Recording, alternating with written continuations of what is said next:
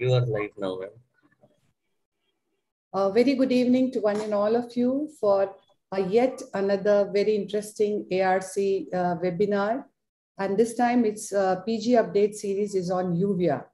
And it's going to be a very interesting kind of learning. It's what has been named as debates with a quest. And very interesting topics have been put together with great attention to detail and with the best of expert panel and a great set of speakers. We can truly look forward to a next 2.5, 3 hours having us learning a lot. So we have the best of expert panel, and let me start off by introducing one and all of them. We have with us Dr. Avinash Pathanjay, who is the Director, Academy for Eye Care Education, and also a consultant in vitro, retina, and UVEA services. We are truly enlightened to have him with us. We are lucky to have with us Dr. Jyotirmay Biswas, who again heads the uveitis and ocular pathology from Shankar Nethralaya, Chennai, and another expert, true expert, and he's going to definitely open up all those crevices of knowledge which we need to harness.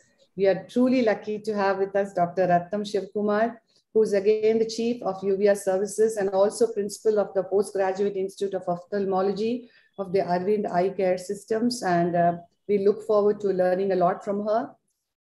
Joining us shortly would be Dr. Vishali Gupta, who is again a Senior Consultant Vitro Retina and UVEA Services from PGI Chandigarh, and I'm sure she's going to have hordes of information to share with us. We are very lucky to have with us Dr. Sangwan, who is a specialist in multiple things like cornea, stem cells, UVEA, cataract surgery, and is one of those most experienced doctors in the team of Shroff Charity Eye Hospital. And we are really enlightened to have you with us, sir. Moderating with me is Dr. Srinivas Joshi, a young dynamic ophthalmologist. And he's a member ARC South and is one of the leading lights of Joshi group of eye hospitals, a very versatile surgeon. And I'm sure he's the future of, one of the future of the young ophthalmologists of our country. So without wasting time, let's go on to the most interesting 8 set of debates which we have in front of us. And the first debate is going to be, do all patients with intermediate uveitis need treatment? And we have talking for it, Dr. Mudit Tyagi, who heads the uveitis and ocular immunology services from LV Prasad, Hyderabad. And arguing against it is going to be Dr. Reema Bansal, who's the additional professor, again, UVEA and vitro retina services from PGI Chandigarh. And let's hear these dynamic speakers tell us something more about what we need to know about treating an intermediate uveitis patients. On to you, Dr. Mudit. Yeah. So I'm audible, I believe? Yeah. Yes. Just one second, I'll just... Are my slides also visible? Yes. All right. So first of all, let me thank the AIOS Scientific Committee and all the conveners of this panel for giving me a chance to speak on this topic. Now, what I am talking about is, do we treat all patients of intermediate uveitis, and who are the ones who definitely do need treatment? Now, the question that we have is to treat or not to treat. Now, before we go on to the question regarding the treatment of these patients, what we need to understand is that intermediate uveitis is that subset of uveitis where the major site of inflammation, the nidus, the point which is inciting everything, that lies in the vitreous. So vitreous is a major site of inflammation. And if you look at it, while Western literature says around 1.4 to 2.2%, 22% of all of uveitis and intermediate uveitis, what we see in India ranges from something around 10% to 18%. It affects all age groups, usually in the 3rd to 4th decade. However, in pediatric subgroup, it is around 10 to 12%. There is no gender predilection, and nearly 70 to 80% of these patients may, even though if it's asymmetric, have a bilateral onset of disease. Now, what we do also see in intermediate uveitis, apart from vitritis or vitreous involvement, sometimes is a cystoid macular edema, peripheral snowball exudates, snow banking inferiorly, and sometimes this snow banking become extremely confluent, and you may also sometimes see peripheral neovascularization. Now, traditionally, what has been told to us is that what are the indications for treatment? So a visual acuity less than 20/40, cystoid macular edema, vitreous haze and vasculitis have till now been the conventional indications for treatment in a lot of these patients. But occasionally you may have patients who are falling outside the spectrum of these. And let me show you one example. So this was one patient who came to us with a decrease in vision in the left eye, and the OCT showed us the presence of cystoid macular edema. But though the vision was 20/32, this patient ultimately turned out to be positive for syphilis and thus ended up with treatment for syphilis. So the point is that apart from the vitreous manifestations, a lot of times intermediate uveitis can have underlying systemic diseases like syphilis or tuberculosis.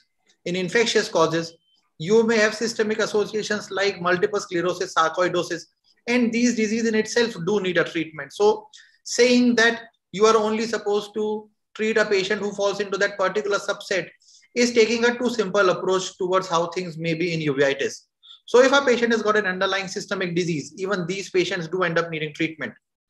And though my opponent in this disease debate over here will probably present some other views, but the fact is that one of the largest studies which actually came from their parent institute also showed that a lot of these etiologies are secondary to TB or multiple sclerosis, and timely management, and this is the important word, timely management of these patients leads to an improvement and stabilization of vision in 93% of eyes, with 70% achieving a final visual acuity of 20/40 or better.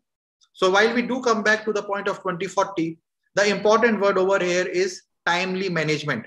And why that becomes important is because what happens if you do not treat these patients in time? If you don't treat these patients in time, because of the chronicity of the disease, you end up with this plethora of complications. Glaucoma is known to complicate 7 to 11% of these cases. You have a high incidence of cataract in these patients. Cystoid macular edema, something which we have already discussed. ERM, vasculitis, peripheral neovascularization, retinal detachments which may be exudative, fractional, or even sometimes rhegmatogenous. And also sometimes if this peripheral snow banking leads to secondary membrane formation, then even an intractable hypotony. So how do you avoid these complications? You avoid them by treating them in time. Apart from that, what we have to realize is that even though the posterior pole examination may seem to be cursory, but frequency of vasculitis is variable, ranging from 17 to 90% in multiple studies. You may have neovascularization because of ischemia which is happening. That may lead to vitreous hemorrhage detachments and cyclitic membrane formation. And while you may see these peripheral areas of vasculitis and inflammation over here, a peripheral OCT angiography or even an FFA may reveal the presence of peripheral areas of non-perfusion and peripheral neovascularization. And again, these patients, even if the vision is good, may end up needing a treatment. Apart from that, optic disc edema also is seen in 70% of cases. When we do an efflorescent angiography, you may find disc leakage in a lot of these cases, which may otherwise end up having a good vision, but still you need to treat those patients. So my concluding statement over here is who finally does need treatment? Patients who present to you with a decrease in visual acuity, not just 20/40, but even patients who may have a decrease from their earlier 20/20 to now even 20/32. Patients with underlying cystoid macular edemas, underlying infective diseases, vasculitis and other complications which we have mentioned. So the important word in all diseases when we talk about it, not only in ophthalmology, but everywhere else when it comes to medicine, a stitch in time saves 9. So treat these patients in time and you may end up avoiding a lot of these complications. And with that, I rest my case. Thank you so much. Thanks a lot, Dr. Mudit. Let's hear from Dr. Rima, and then we could go on to the discussion.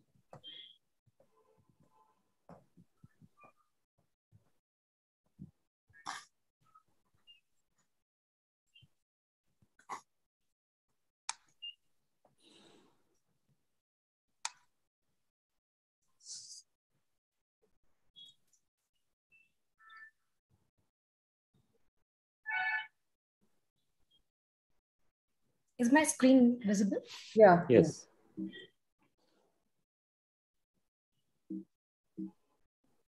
So thank you, Dr. Chitra and the entire team of AIOS for having me here to speak on do all cases of intermediate uveitis need treatment and to speak against the topic. So thanks, Mudit, for your inputs. So When it comes to intermediate uveitis, it's not always very easy to label a case of uveitis as intermediate uveitis because of all the anatomical classifications. It is the anterior and the posterior uveitis which are most well-defined and hence most well-recognized in clinical practice. So intermediate uveitis does pose a challenge when it comes to diagnosis and treatment.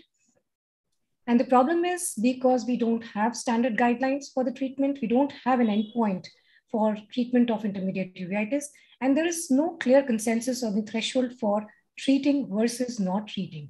So as Mudit has highlighted, the factors that we take into consideration are visual acuity, presence of vitreous cells, and the other features of intermediate uveitis like snowballs or snowbanking, presence of cells in the anterior chambers, cystoid macular edema, and traction components. If these are severely affected, of course, we treat, but when do we not treat? Now, let me show you an example of this woman in mid-40s who presented to us with bilateral complaint of bilateral floaters, blurred vision for almost 3 to 4 months. And you can see the vitreous haze, you can see vitreous membranes and significant vitritis to the point that right eye, the vitreous opacities did look like snowballs. So when we did the fluorescein, we found some peripheral vascular leakage in the right eye, and in the left eye, the disc was quite leaky. So do we label this as intermediate uveitis? We were on the point of labeling this as bilateral intermediate uveitis. Of course, there was no cystoid macular edema, which was very evident on the fluorescein. So we decided to have a look at her anterior segment, and the left eye showed IOL with some deposits on the IOL. And the right eye clinched the diagnosis. You can see the copper nodules and moth-eaten appearance of the iris. So this was actually a case of bilateral fuchs, which is not so common, but has significant vitreous involvement. And you may get carried away by treating this patient as intermediate uveitis. Another patient who presented with blurred vision, 624, 636 vision in the right and left eye, 6 months. You can see the fundus is not really visible. You can only see the optic disc. These are the optos images. Significant vitritis. We tried to do the OCT to look for CME. We couldn't. We got very hazy scans and the lens was very clear. There was no cataract. Similarly, in the left eye, we didn't get any scan. What do? We assessed the anterior segment, and you can see the amount of the intensity of the vitreous membranes on the slit lamp examination in the right eye and the left eye. And then a closer look, repeat look at the cornea revealed single KP in each eye. The LFM was almost normal, 6 and 4 in the right and left eye. So there was no inflammation in the anterior segment except the KPs, but the vitreous was dense. So we got the fluorescein done. Again, we didn't have any information, but the clue was this was a 75-year-old male who presented to us. So we did a diagnostic vitrectomy straight away. We couldn't think of giving steroids. We didn't know actually what was going on. So we did a diagnostic vitrectomy in one eye, and we found that this was actually a case of primary vitreoretinal lymphoma, which was mimicking as intermediate uveitis, and the old records that the old man was carrying showed bilateral intermediate uveitis having been exposed to steroids. MRI did reveal involvement of the brain, and this was post-vitrectomy. You can see the media is absolutely clear. The retina is absolutely fine, no cystoid macular edema, similarly in the left eye. Now, this was a young boy, 21 years old, referred to us. He was already on oral steroids and azathioprine for 2 years with a diagnosis of right eye intermediate uveitis. Surprisingly, his media was quite hazy with vitreous membranes, and we found that this patient was nothing but a case of fuchs. And I've seen more and more patients with intermediate uveitis need to be screened first for ruling out some other etiology rather than ruling in to be them as intermediate uveitis. So the question is, why do we make mistakes? Why do we err? Because the threshold for treating every case is very low. We want to see every case and we want to treat. We want to do best for the patient. But in that attempt, we sometimes make mistakes. And because of the misconception that all cases of intermediate uveitis or intermediate uveitis like uveitis need to be treated, and especially sitting in a referral center, it's important to first rule in or rule out intermediate uveitis, because we are not going to have patients who present always at the stage of the first episode of intermediate uveitis, where you have a lot of cells in the vitreous, you have frank cystoid macular edema, you have snowballs hanging out there. So you may have these patients in intermittent or in the late stage. So the decision is to be taken when to treat them. And of course, as certain entities which may mimic and appear like intermediate uveitis, If it's a classical presentation of intermediate uveitis, it depends entirely upon the stage of activity. And I'll just quickly take you through this reference. It was a study in Germany where 159 patients of intermediate uveitis were retrospectively analyzed. And surprisingly, out of all the treatment that those patients got, there was almost 1/3, 22.5% of the patients who required no treatment. So there was a significant There was a significant subset of patients who did not require any treatment despite being intermediate uveitis. To summarize what we follow in our practice and what I would advise is, if you have very active inflammation, even if the patient is asymptomatic or minimally symptomatic, prefer to treat. The patient is symptomatic, but no inflammation or minimal inflammation. Minimal inflammation, that means the patient has had the active acute attack. It is a residual inflammation. Assess the cause of symptoms. If the symptoms are purely floaters, you can observe or just do a floaterectomy. If the symptom is decreased vision, we have to assess for the cataract because the patient has been exposed to steroids or any macular complications like an epiretinal membrane and go for vitrectomy. So these patients need to be assessed very carefully before we decide what case is to be treated. And I believe that there are a lot of patients of intermediate uveitis who would actually need no treatment. Thank you very much. Thank you very much, Dr. Rima, and it was a great set of talks. I have a question for Dr. Avinash. We'll start with him. Now, since I'm still in a confusion that which asymptomatic cases need to be treated because everything seems to be a little elusive here, but would this hold good that we treat asymptomatic cases in a pediatric age group, or how do we observe that particular age group? I think, Chitra, you nailed it on the head about the pediatric case. But just before that, pun unintended, Mudit, I'd like to congratulate you again and again on successful ophthalmic practice in a busy STD clinic. So, coming back to the point, Chitra, about pediatric cases, yes, that certainly falls into a realm of indication for treatment in these cases, in majority of them. So having answered that question, so the three important points which we would like to consider why this debate is all about, because we know that some of these which have no underlying etiology can spontaneously resolve. And there is also a thought process is we have to outweigh the risk and benefit of treatment with prolonged corticosteroids in few cases.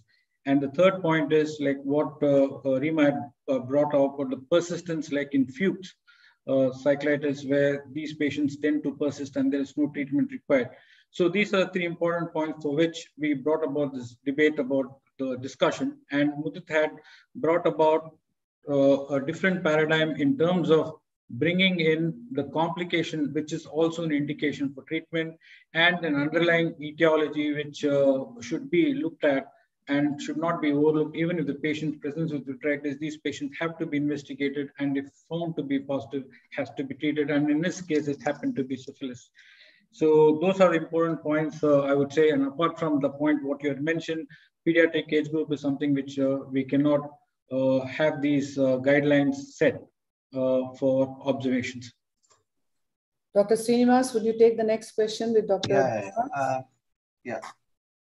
So I just for the sake of PGs and the fellows who are participating here, so I just like to know how do you differentiate between the fresh and the old vitritis and the vitreous cell? And my second question is, although MS is not a common condition, but what are the ophthalmological clinical clues to suspect multiple sclerosis in a case of intermediate uveitis? This question is to me? Yes, sir, JB sir. Yeah, actually my examination starts from the slit lamp examination itself. So I look very carefully in the anterior vitreous cells, and I can make out that difference between that active or is inactive or old vitreous cells. Active vitreous cells are white, a little larger, and there are clumps can be seen. And the pigmented cells are, this is the old anterior vitreous cells. I don't treat that cases.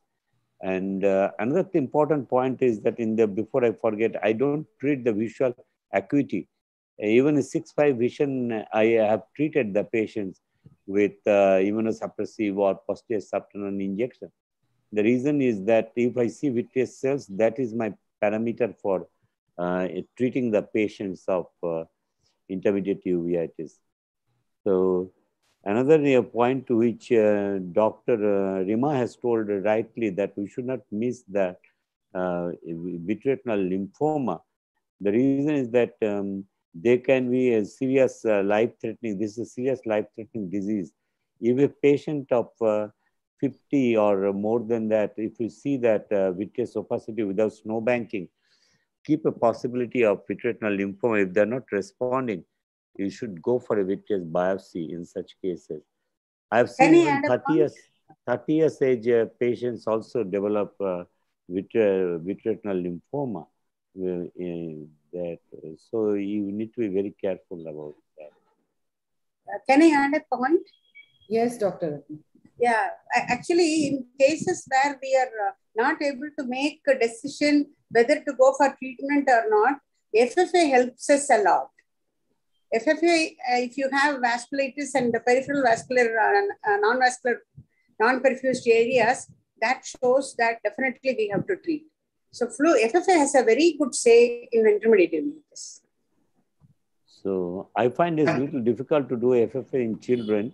I do an OCT, so to get an idea about that macula. I look in every intermediate uveitis patients carefully, the fovea, if the reflex is sharp. If there's any dull reflex, if it is seen, I just go for an OCT, because the way the patient loses the vision is a cystoid macular edema or ERM. That's the way intermediate uveitis patients lose vision, irreversible loss of vision. Thank you, doctor. I think we shall go on to our next debate. This topic is, does vitrectomy itself in intermediate uveitis have a therapeutic role? And the two speakers to talk for and against, one is Dr. Soumyava Basu, who is the head of Retina and Vitreous and Uveitis Services from LV Prasad, Hyderabad, and Dr. Sudarshan, who is the associate consultant again in the Uveitis department of Shankar Nethralaya, Chennai. So, and the discussants here are going to be Dr. Sangwan and Dr. Ratnam, and of course other two could chip in anytime. So on to you, Dr. Basu. Thank you, Dr. Chitra. I hope I'm audible to everyone and the slide is seen. So here goes the topic. Does vitrectomy in intermediate uveitis have a therapeutic role? I think the first question that we need to ask is, what is the actual question? Does vitrectomy in intermediate uveitis have a therapeutic role? Yes. But if you ask, is vitrectomy the therapy for intermediate uveitis? Definitely no. This clarity has to be there before we start the debate. Now,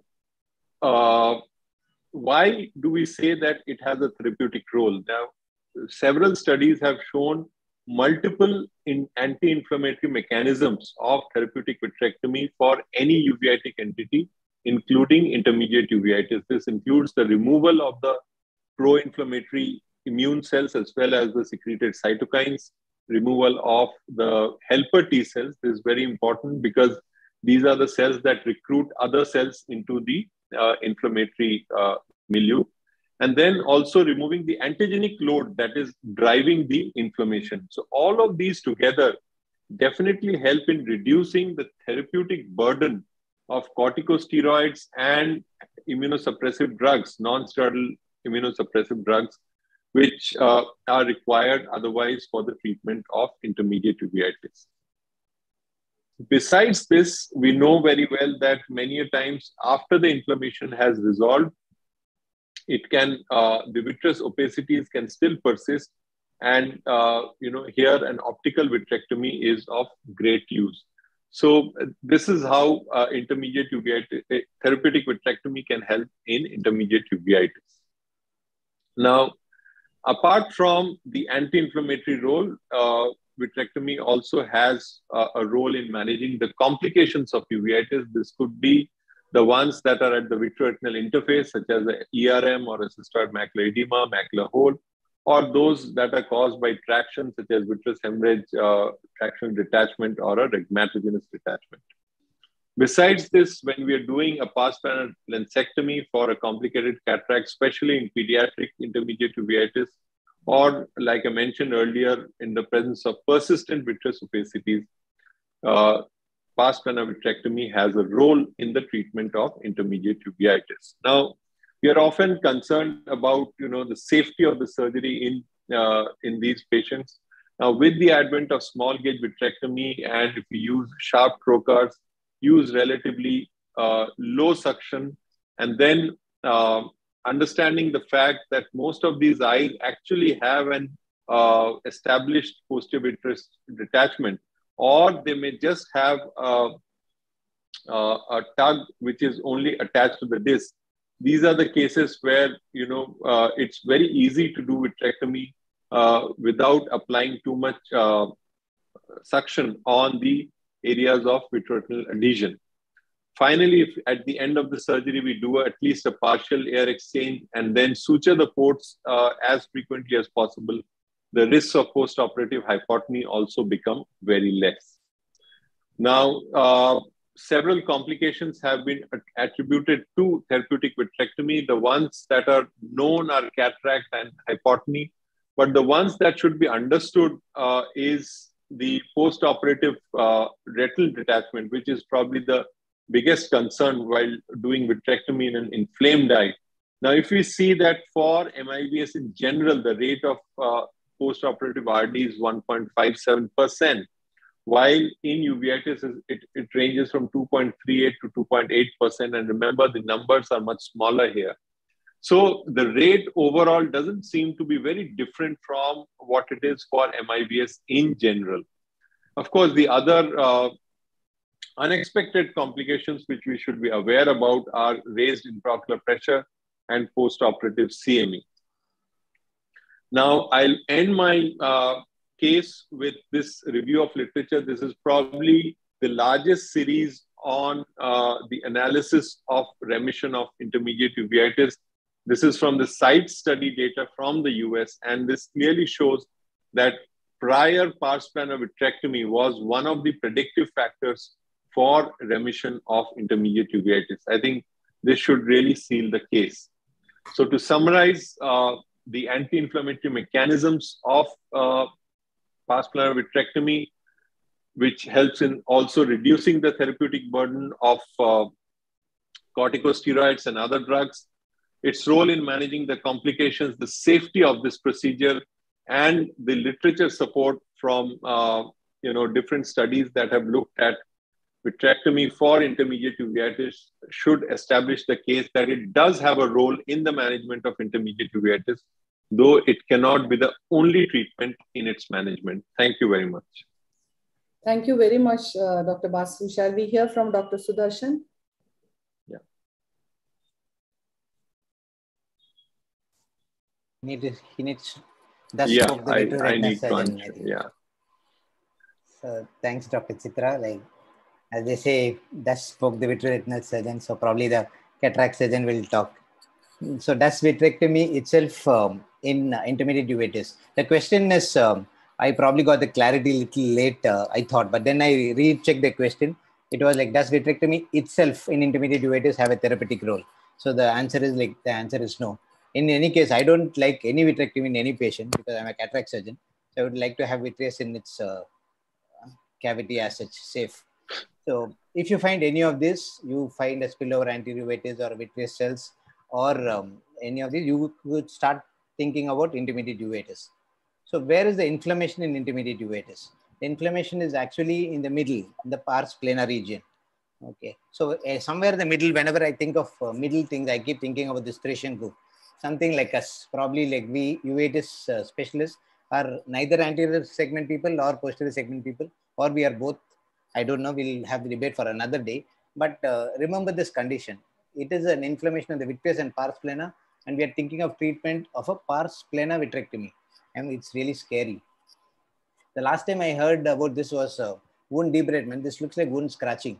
I heard something like that was as an intern for a carbuncle. Even then I was told that you treat and control the diabetes. That's the primary treatment. I was taught to treat intermediate uveitis like this. If you have vitreous cells and a patient doesn't complain too much, you can probably watch or give them some topicals. If there is a spillover anterior uveitis, treat them with topical steroids or NSAIDs. If you have vision drop along with posterior segment manifestations or CME, then you image and investigate.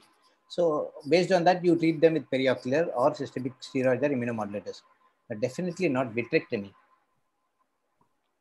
I'm thoroughly confused. We just had an discussion with experts telling whether to treat or not intermediate uveitis, and we are talking about straight away vitrectomy in a therapeutic role.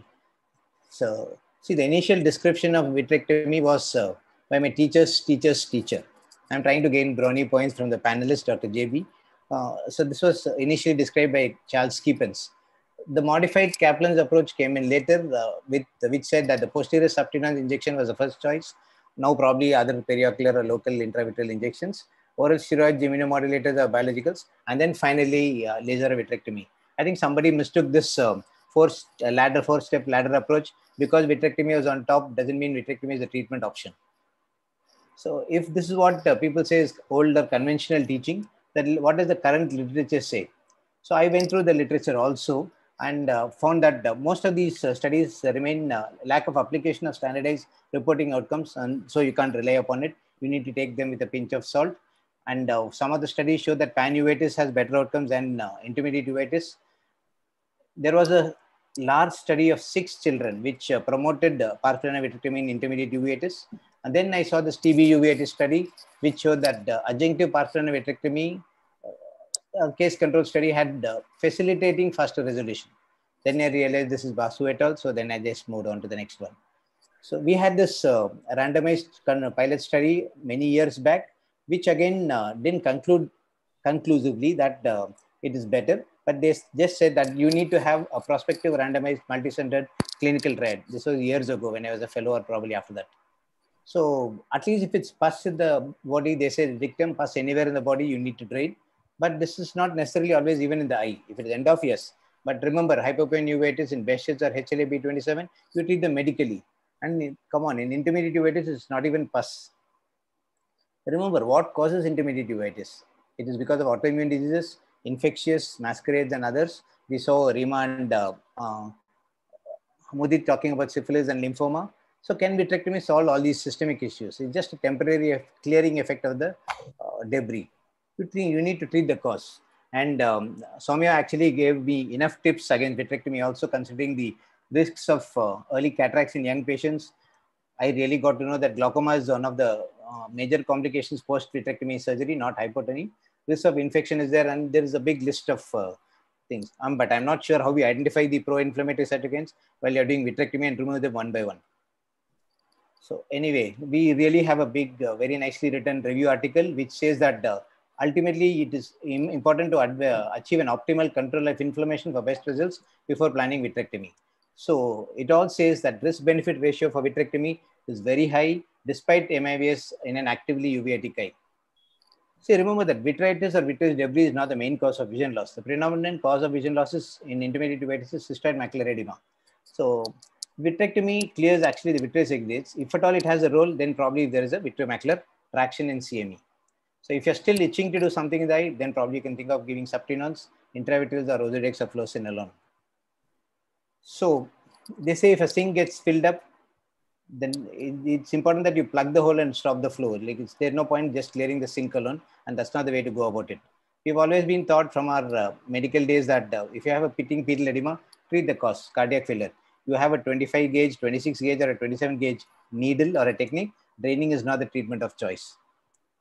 So the preferred treatment algorithm may be that intermediate uveitis, if vision is normal or minimal signs, probably you can watch. And if there is significant inflammation, if it's unilateral, local therapy probably. If it's bilateral and associated with systemic condition, then treat systemically. Surgery comes into play when vitreoretinal complications or if there is cataract. Thank you. Thank you very much, Dr. Sudarshan and Dr. Basu. That was a lot of thoughts on that interesting topic. My question is that if you're going to be doing, question is to Dr. Ratnam. If you're going to be doing a pars plana vitrectomy, and it's all about a good base shaving, now does that mean that you would knock off a clear lens? Does that mean that you would do a pars plana vitrectomy with an IOL surgery too?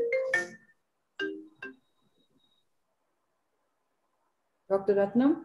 Yeah. Sudarshan, can you stop sharing? Yes. Can you kindly repeat your question because the phone was ringing? Yeah, phone was ringing. Sorry. No, I just wanted to ask that if you're going to do a pars plana vitrectomy, does it mean that even if there's a clear lens, you would remove the cataract? If it is a clear lens, no, I won't even touch. But if it is cataract, probably we will do both pars plana lensectomy as well as vitrectomy. And vitrectomy, as rightly mentioned by both the speakers, when we have more problem in the vitreous is opaque, or there is attraction, or there is a hemorrhage. So, and very chronic intermediate uveitis, not clearing with anything, opaque vitreous. All these things we do vitrectomy. But I want to ask Dr. Basu, with this vast experience, after vitrectomy, is there any case all these inflammatory cells come again into the vitreous or not, come again into the posterior segment? Because after all, they come from the blood vessels. If the primary cause is not treated, has he seen repeated vitreous inflammation even after vitrectomy? In that case, in which entity he has seen more? Because in lymphoma, even when we do a vitrectomy, after some time, lymphoma cells come back again. Yeah. So thank you for the question. Yes, treatment of the primary cause is absolutely mandatory.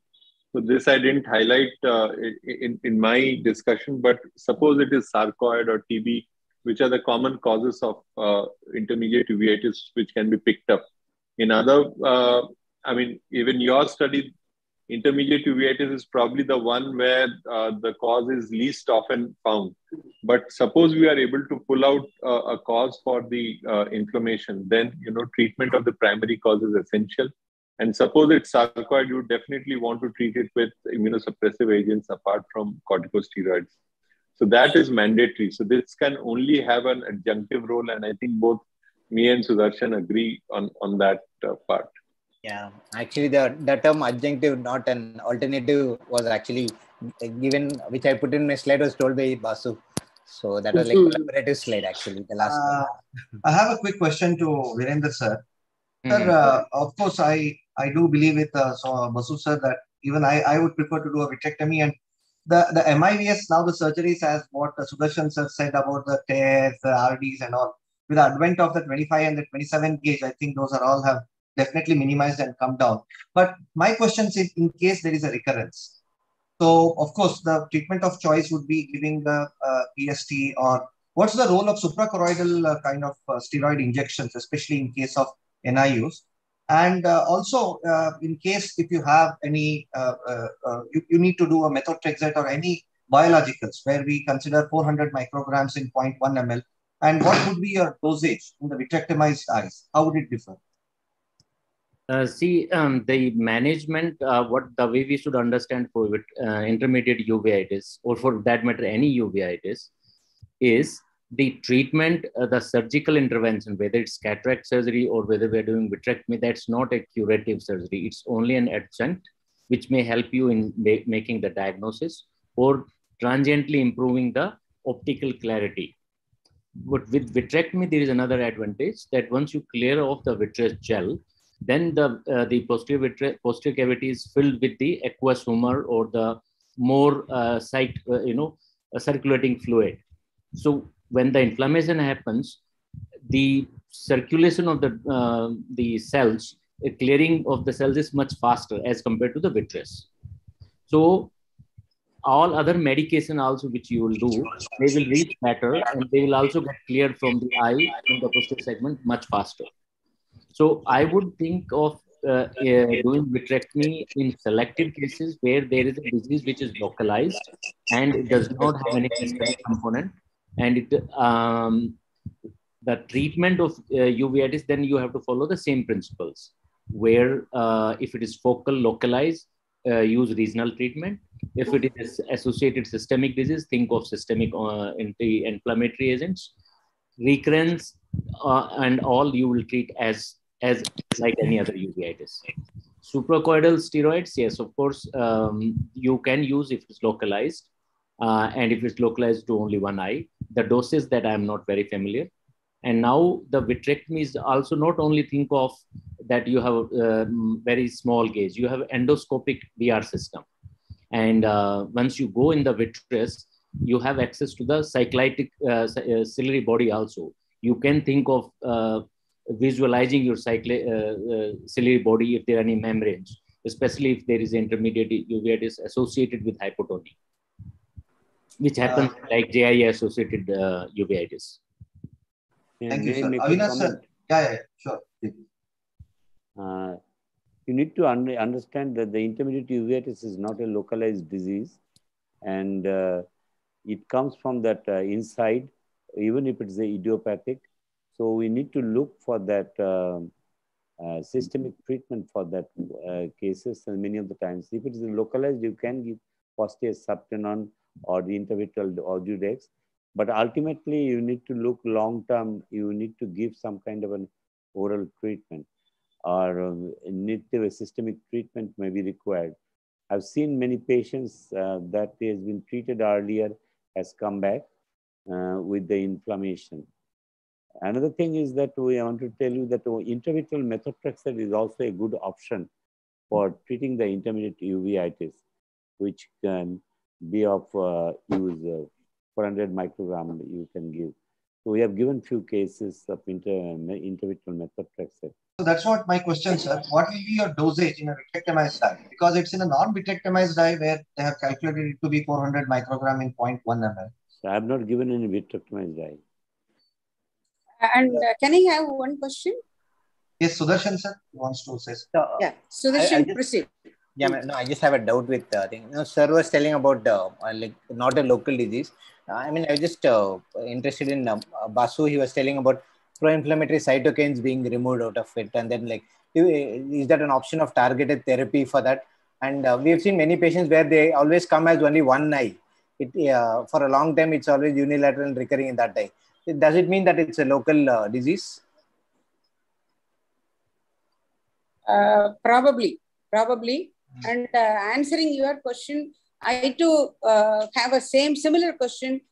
People say that toxicillimab is very good for macular edema. Any of the seniors have experience of using toxicillimab in macular edema of intermediate uveitis? No, I have not used it. No, madam.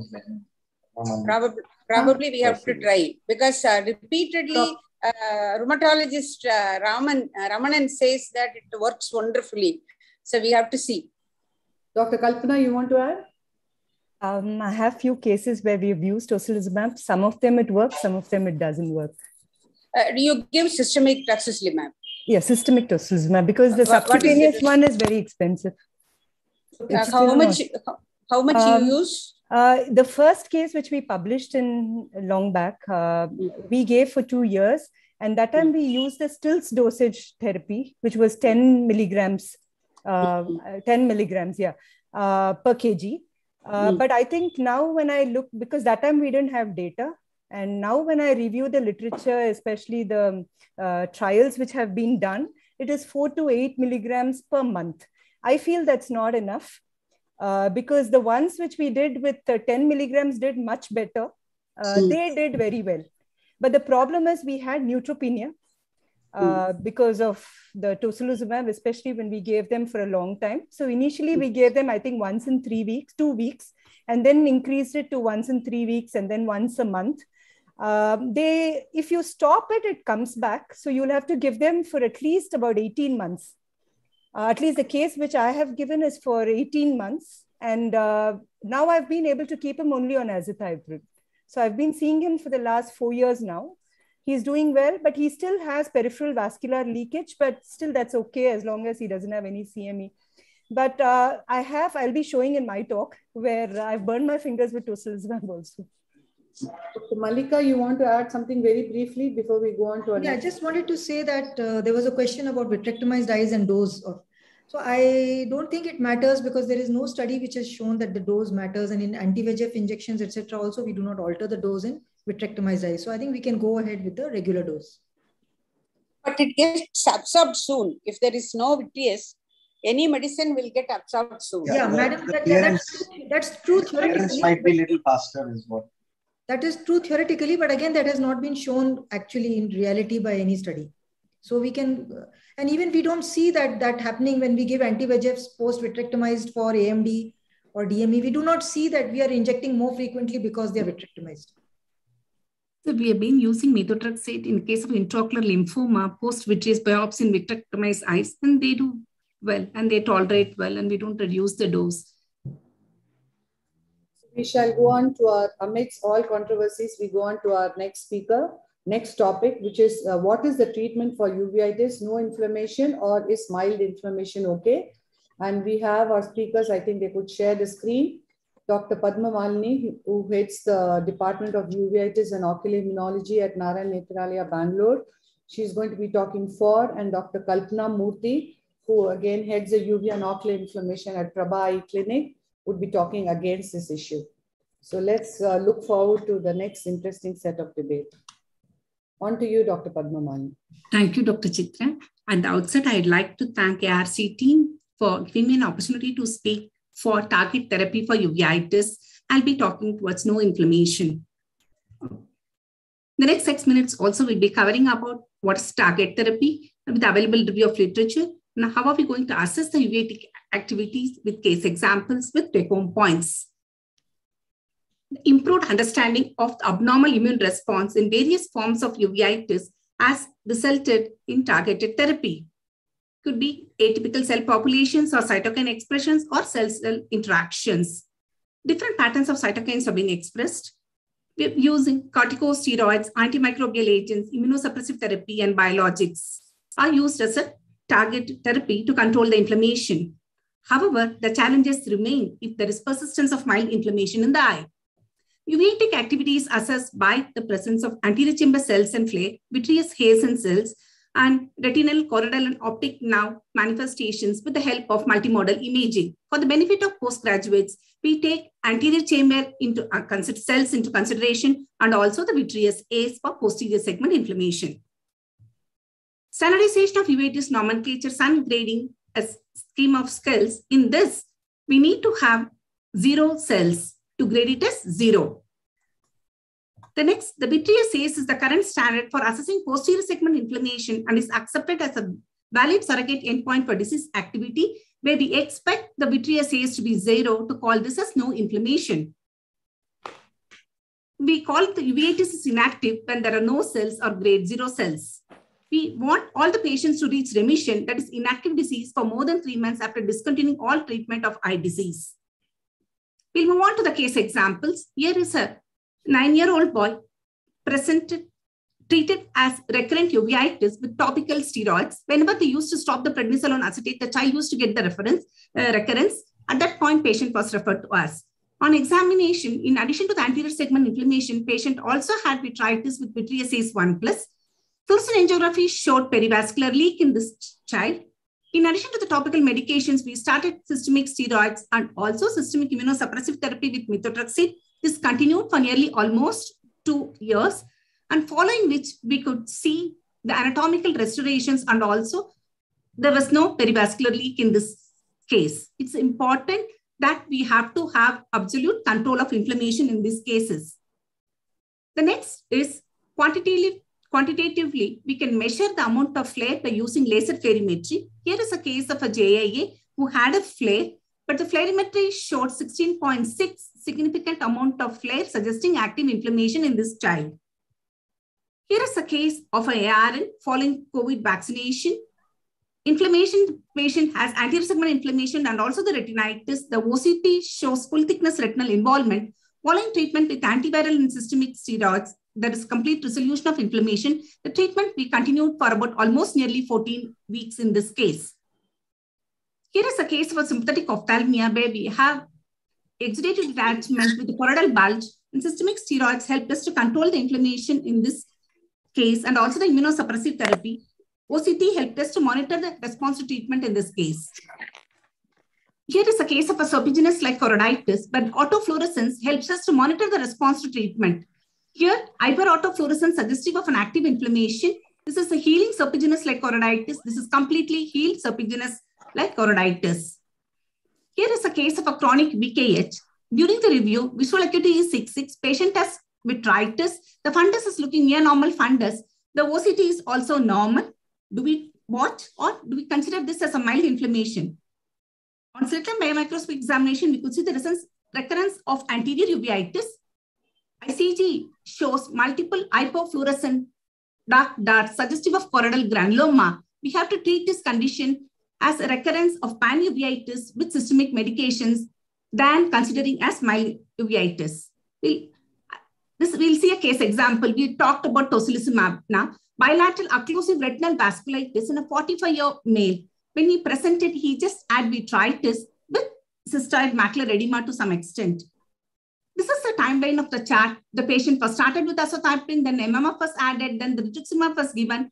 So following which the patient presented at this point of time. He started cyclosporine, patient did not respond. In view of lupus antibody, anticoagulant was added. Adalimumab, partial response was there. Finally, we switched over to injection tocilizumab, following which the patient responded well. It took nearly about 2 years to reach that point. Here is a OCT showing diffuse macular edema in this case. So cytokine-based assays are available for personalized treatment for various autoimmune uveitic entities in the literature. Here at NN, we started doing personalized treatment for uveitis, where we use the tears and estimate the inflammatory markers in the tears using fluorescence reader.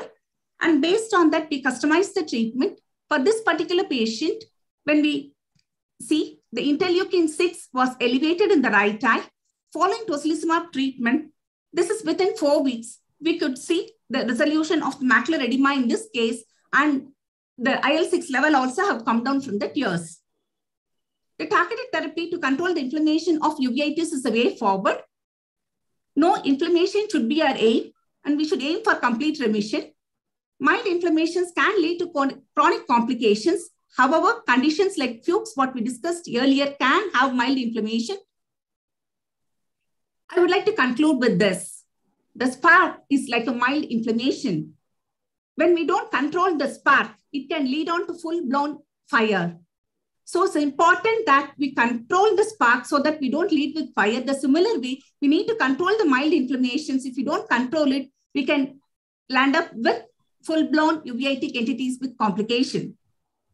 I would like to acknowledge our team members. Thank you for your attention. Thank you, Dr. Padmamalini. Shall we hear from Dr. Kalpana before we go on to discussions?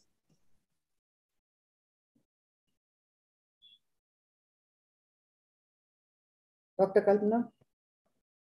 Yes, ma'am. 1 second. I think there's some issue.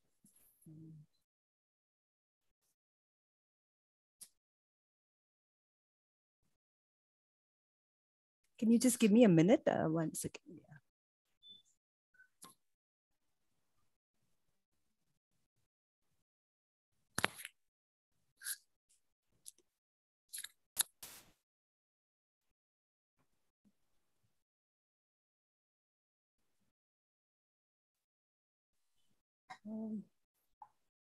Can you see my slides? Yeah. Yeah. Okay. Okay. At the outset, I would like to thank AIOS ARC for this invitation, and I will take my talk starting from the conclusion slide with Dr. Padma so nicely showed. So uveitis is a challenge for clinicians. I'm sure everyone here today will agree with me, because there are numerous possible etiologies, each requiring different treatment approaches. Every patient is unique. We don't know how that patient seated in front of you will react to the given treatment. And in addition to the adverse effects of the disease, you also have to deal with the adverse effects due to the drug itself used to treat the disease. So addressing uveitis requires a lot of trial and error. And definitely, I do agree. The ultimate goal is to preserve vision. And for this, there should be no inflammation in the eye. However, I wish things were so simple as black and white, but in reality, it is not so. And many times in our practice, we have to understand this and say mild inflammation is still okay. Now, I will be showing a few case examples which will highlight this aspect. So let me take the first case. This is a 10-year-old girl with idiopathic pars planitis with only one eye involvement, labs non-contributory, who had failed conventional immunomodulation. And when I saw her, she was already on adalimumab for 2.5 years. Her best corrected visual acuity has always been 6.6. Now, when you see her fluoresceint angiogram, she still has extensive retinal vascular leakage with adalimumab. So it was very tempting because just then I had published a paper with tocilizumab and I said, let's try tocilizumab in her. And the rheumatologist also agreed and we started tocilizumab. 3 months down the line, I thought she was doing well, but to my horror, 7 months later, the vascular leakage was still the same. And more than me, the parents were very disappointed because they had spent a bomb for the tocilizumab. And eventually they convinced me to get her rid of all biologics. And today she's on methotrexate and mycophenolate, and still her vision is 6.6 with no cystoid macular edema. Now, to highlight another similar case, this is a Sri Lankan male who had come for, I think, a 4th or the 5th opinion. And he was already on an MMF and cyclosporin, again, pars planitis, bilateral with good vision. And when I look at his FFA pictures from 2013 till 2017, all of them are similar. And he said everything is the same. So I will continue MMF and cyclosporin. And he refused adalimumab. So his vision is still 6.9. So this patient still has vascular leakages, but clinically his eyes, the fundus looks okay. And fluoresceint angiogram and OCT has not worsened.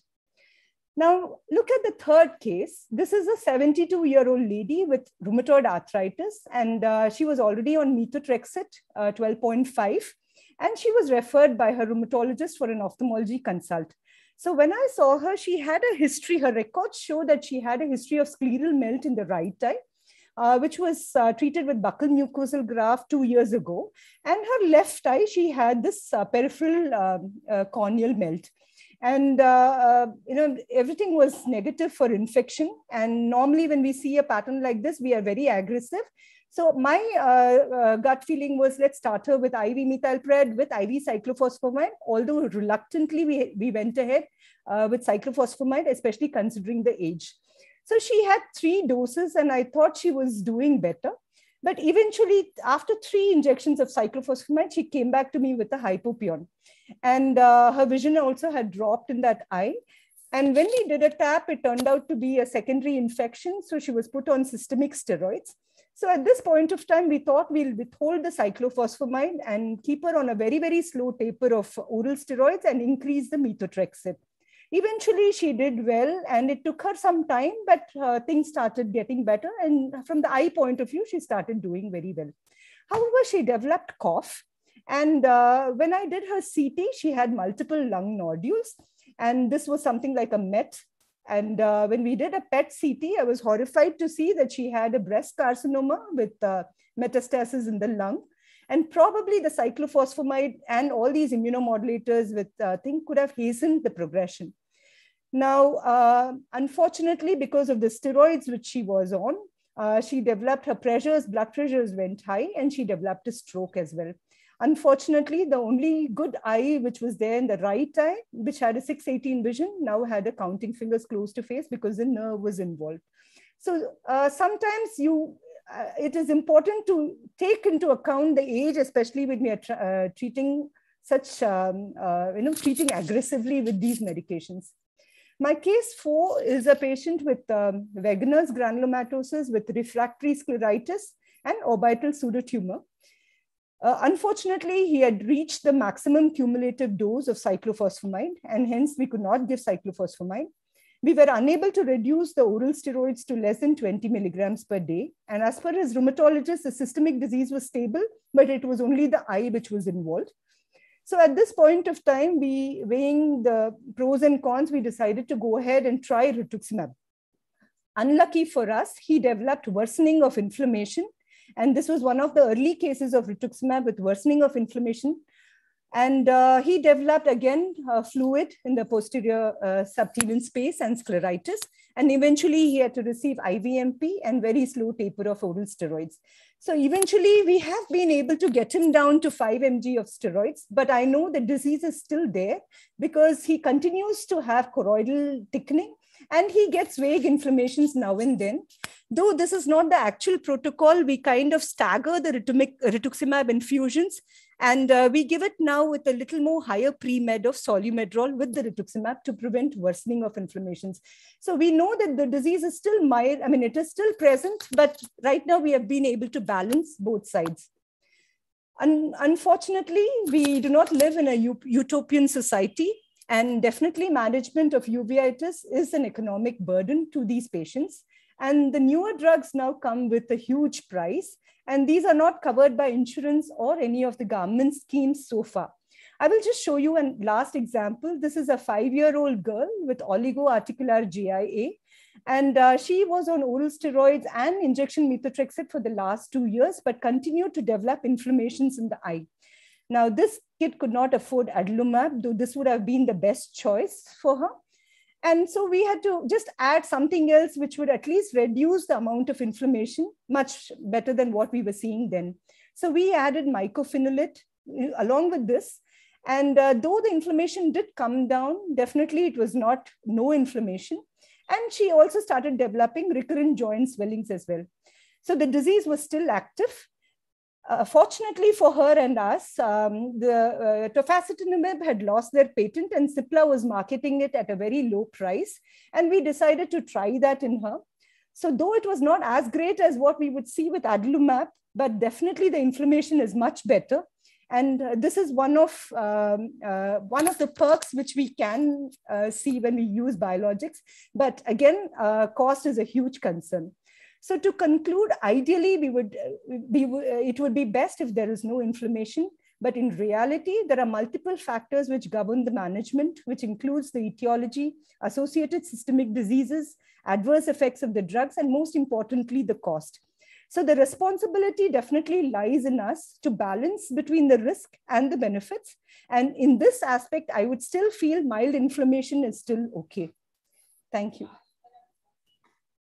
Thank you very much, Dr. Kalpana. I think uveitis, intermediate uveitis is a situation which keeps challenging us. And I'm going to take a question with Dr. Avinash, and I seem to be harping on the pediatric age group. But however, I wanted to know that in this particular age group, at least, if the inflammation is mild, would we let go, or we would be as aggressive as we would be with the adults, even with mild inflammation? Right. Thank you, Dr. Ramurthy. Your question is very relevant. So pediatric age group is a different ballgame and subject altogether, where though the primary goal elicited by both the speakers have been very clear. So, but pediatric age group is one such where sometimes the conventional treatment may not work, and going behind to control the inflammation as much as possible. The ideal scenario is envisioned more in pediatric than in adults, because they are able to take anti-inflammatory therapy as much as possible in that age group. So if you have to push the button hard, it could be in the pediatric age group than in an elderly population, who's what would be in my practice. Dr. Srinivas? Madam, excellent talk by both of you. Wonderful. My question was, say when you are putting the patient on the methotrexate and if there is a very minimal or the mild inflammation. So when do you consider switching these patients or adding the biologics in these patients? When the first line indication for starting them on biological? It's directed to whom are you asking? Or the speakers? Whom to is directed to me? Yes. Anyone, sir. You can just go ahead. You can start. So I think is that a mild inflammation you can persist, and we need to really think about that the side effects of the drugs also. So I keep the patients on methotrexate until unless it's really is a problem of that one. There's a persistent flare and looking at the macula or the vascular leakage is there. I have got a patient which I'm seeing for last 5 years. she had intermediate uveitis. Every time I do the fluorescent angiogram, I see the capillary fardening, but the patient is still maintaining good vision in spite of all the immunosuppressive agents failure in the capillary fardening. So he was on cyclosporine and then mycophenolate, and now he's on the injection adalimumab. Still the patient is having capillary fardening.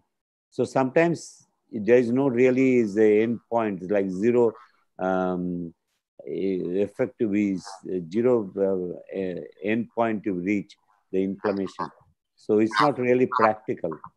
But we need to be careful about the macular region, any fluid accumulations over there, like doing an OCT in such cases. Srinivas, can I ask a question to both Padma and Kalpana actually? Yeah, please, sir. How would you define, both of you, how do you define mild inflammation in your practice? Mild will be traces of cells in the anterior chamber or the vitreous haze 1+ or haze 0.5. So 0.5 haze and cells 1+ or less. Yes. I think it also depends on, Avinash, like the entity which you're actually looking at. You know, like for example, JIA and all that. As what Padma said, you know, even a flare will be a little, I mean, I would like to control that as much as possible. Whereas if it is something else, like, you know, which is an idiopathic recurrent anterior uveitis, I wouldn't really worry that much in terms of, you know, the mild or, you know, that kind of thing. But in a JIA where I see a BSK already coming in, that is something where the disease is still active.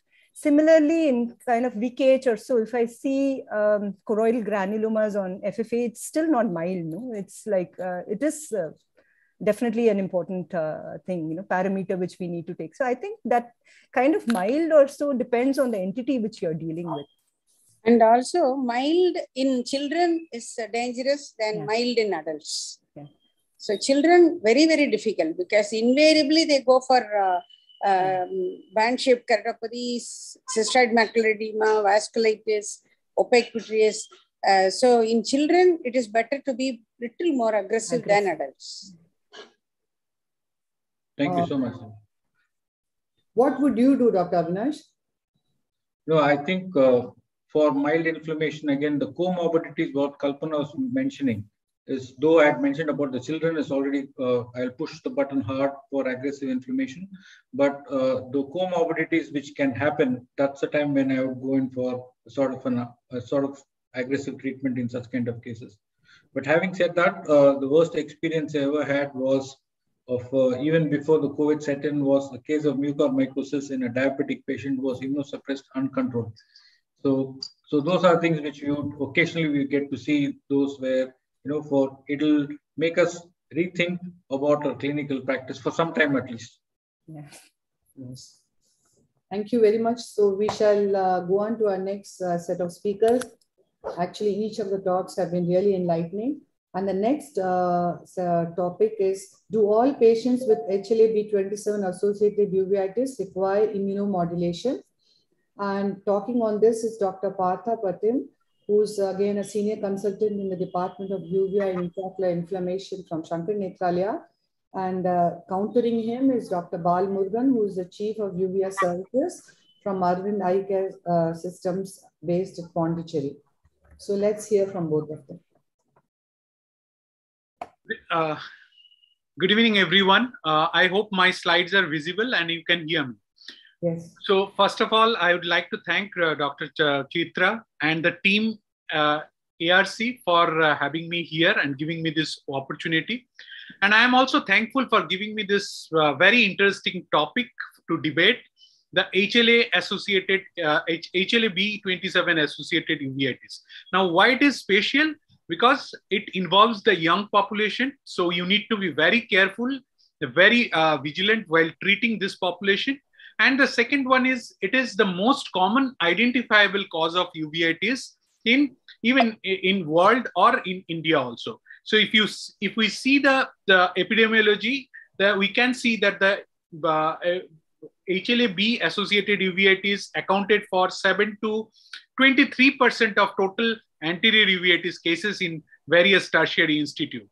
So I'll be debating on the Do patients with HLA-B27 associated uveitis require immunomodulation? I'll be speaking on behalf of the motion. So imagine a case scenario. Mr. X, who is down with fever, with loose motion, stomach pain, and headache for last 4 days. Now, how his clinician or doctor, physician is treating him? Is treating with paracetamol. Every time there is a fever, he is taking paracetamol. There no laboratory investigation was advised, and no antimicrobial therapy was prescribed to him. So the case was managed only with paracetamol. So you'll be surprised that what kind of treatment is this? So the same case scenario went from fever, it goes to the fever of the eye. So why to treat the recurrent attacks of acute anterior uveitis with only topical steroid, which is just like a paracetamol in a case of fever? And there is no immunomodulation, there is no laboratory investigation. So this is, you are sure that this is not the right way to treat the fever of the eye. So now, before we go into the topic, let's identify two things. Number one, identify the clinical phenotype of what we call HLA-B27 associated uveitis. So as I said earlier, it affects the young individuals. It is recurrent attacks. It's characterized by a full remission between the attacks. It is unilateral, or most commonly it keeps alternating between the eyes. From one eye, it goes to the another eye. And the acute pattern is recognized by a triad of pain, redness, and photophobia. And usually there will be high fibrin contents in the anterior chamber, and hypopyon can be seen in 12 to 15% of the cases. Now, coming to HLA-B27, no, we don't read the laboratory test. We always try to recognize the clinical phenotype and treat this particular clinical phenotype. Anyway, if you read this literature, HLA typing in uveitis use and misuse, it has been said that a patient with recurrent, acute, unilateral, and alternating anterior uveitis is nearly 80% likely to be HLA-B27 positive. But don't get upset if your HLA-B27 is negative, because these biomarkers can be positive in later part of the disease also.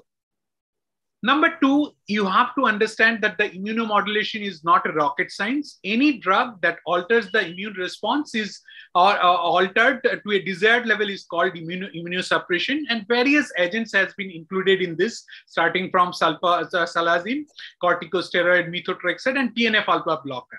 But for the postgraduates and the ophthalmologists, you have to remember that the immunomodulation is required in selected cases, which should be based on the recurrence, the steroid response, and the systemic comorbidities, particularly when decided by a rheumatologist. Now, 2003 years back, the father of the medicine told that the medicine is of all the arts the most noble. But owing to the ignorance of those who practice it and of those who inconsiderately form a judgment of them, it is present behind all the arts. So true his quote is. So you have to understand ignorance is not a bliss. At least in medicine or in uveitis, there is no place of ignorance. So you have to remember, when you are treating a case of recurrent attack of inflammation, what is happening? There is collateral damage to the tissues, and which again lead to you are treating it with multiple times topical steroid. If the patient is steroid responder, then again it is leading to the cataract and glaucoma formation. Whenever there is a fibrinous content in the anterior chamber, it is going to form the synechia, and there will be impairment of the normal nutrition. So there will be formation of the cataract, there will be clogging of the trabecular meshwork, outflow, and there will be formation of cataract and glaucoma. So all these complications you can prevent if you can stop the recurrent attack of inflammation. And for that, you need immunomodulation. And also you have to understand that there are certain manifestations which are rare, but it can occur in HLA-B27 associated uveitis. So some of these are like, it can present with the panuveitis and mimic the endophthalmitis. So you should not treat them with thinking them as an endophthalmitis, and it can lead to hypotony, serous retinal detachment, There are also manifestations like hypotenuse maculopathy, and then vitreous hemorrhage with repeated HLA-B27 associated uveitis and vasculitis. So one should be careful and treat all these with immunomodulation only. So here is a case I'll show you. A 25-year-old young man presented to our OPD with PLPR inaccurate vision. He was diagnosed HLA-B27 uveitis, developed secondary glaucoma. Unfortunately, he did not go to the doctor, started using the topical steroid because he was getting the momentary relief with the topical steroid. And see, 2 years later, he presented to our clinic with the intercalary staphyloma. So this was the picture when he presented to our clinic. Imagine a 25-year-old man. And he was carrying a CD with him. So when I inserted the CD, it showed me a photograph of 2 years back. Just here you see the photograph of this patient, this young man. So we could have saved this patient's vision if we had have started the patient on immunomodulation and not started him on topical steroid. So you have to understand that the immunomodulation reduces the recurrence and minimizes the risk of complication. Recently, a paper published in PLOS One, they have showed that the first-line sulfasalazine reduces the uveitis relapses, and the use of anti-TNF alpha for the ophthalmic purpose was unnecessary with rare exception. So you have to decide about this rare exception and plan this treatment with when you are deciding for the biological. But immunomodulation in all cases, when there is a recurrence attack of uveitis, is must. So our mission to preserve the vision is, when our mission is preservation of vision, then we have to remember that it is dependent on the remission. So other than immunomodulation, nothing else can help us to achieve this mission. So in a study, it has been seen that the 73% reduction in the inflammation was achieved with the oral methotrexate. So immunomodulation is the answer when we are targeting the remission. So next important point is you have to think beyond the eye. You have to understand that you have to, you can diagnose systemic disease that may have permanent and debilitating effects like bamboo spine, ankylosing spondylitis. So it has been seen that among the patients of HLA-B27 associated uveitis, 2/3 to 3/4 of these patients will have associated spondyloarthropathy. And in another important study, it has been seen that the 78% of the HLA-B27 associated uveitis was associated with extraocular disorder, and 65% was diagnosed only as a result of ophthalmic consultation. So being an ophthalmologist, there is a huge role to play here. You can actually diagnose them and send them to a rheumatologist and start the immunomodulation and prevent all this kind of permanent debilitating effects or systemic manifestation of this disease. So to all the postgraduate, you must read this duet, which is known as Dublin uveitis evaluation tool, which has recognized, developed, and validated the assessment algorithm for the spondyloarthropathies and HLA-B27 uveitis. So this is, they also found that the 40% of the patients enrolled in their study with acute anterior uveitis had undiagnosed spondyloarthropathy. So just to, I'll finish with this duet algorithm. What it says if you are seeing a case of acute anterior uveitis, you take the history of spondyloarthropathy. There is history of spondyloarthropathy, no further workup, treat the uveitis related with spondyloarthropathy with immunomodulation. If it is no, take the history of backache. If the age of onset is less than 45 years, duration is more than 3 months, and joint pain which require to take analgesic or general practitioner, visit to a general practitioner. If the history is positive, then you have to check HLA-B27 positive. If the HLA-B27 is positive, then you have to start the immunomodulation.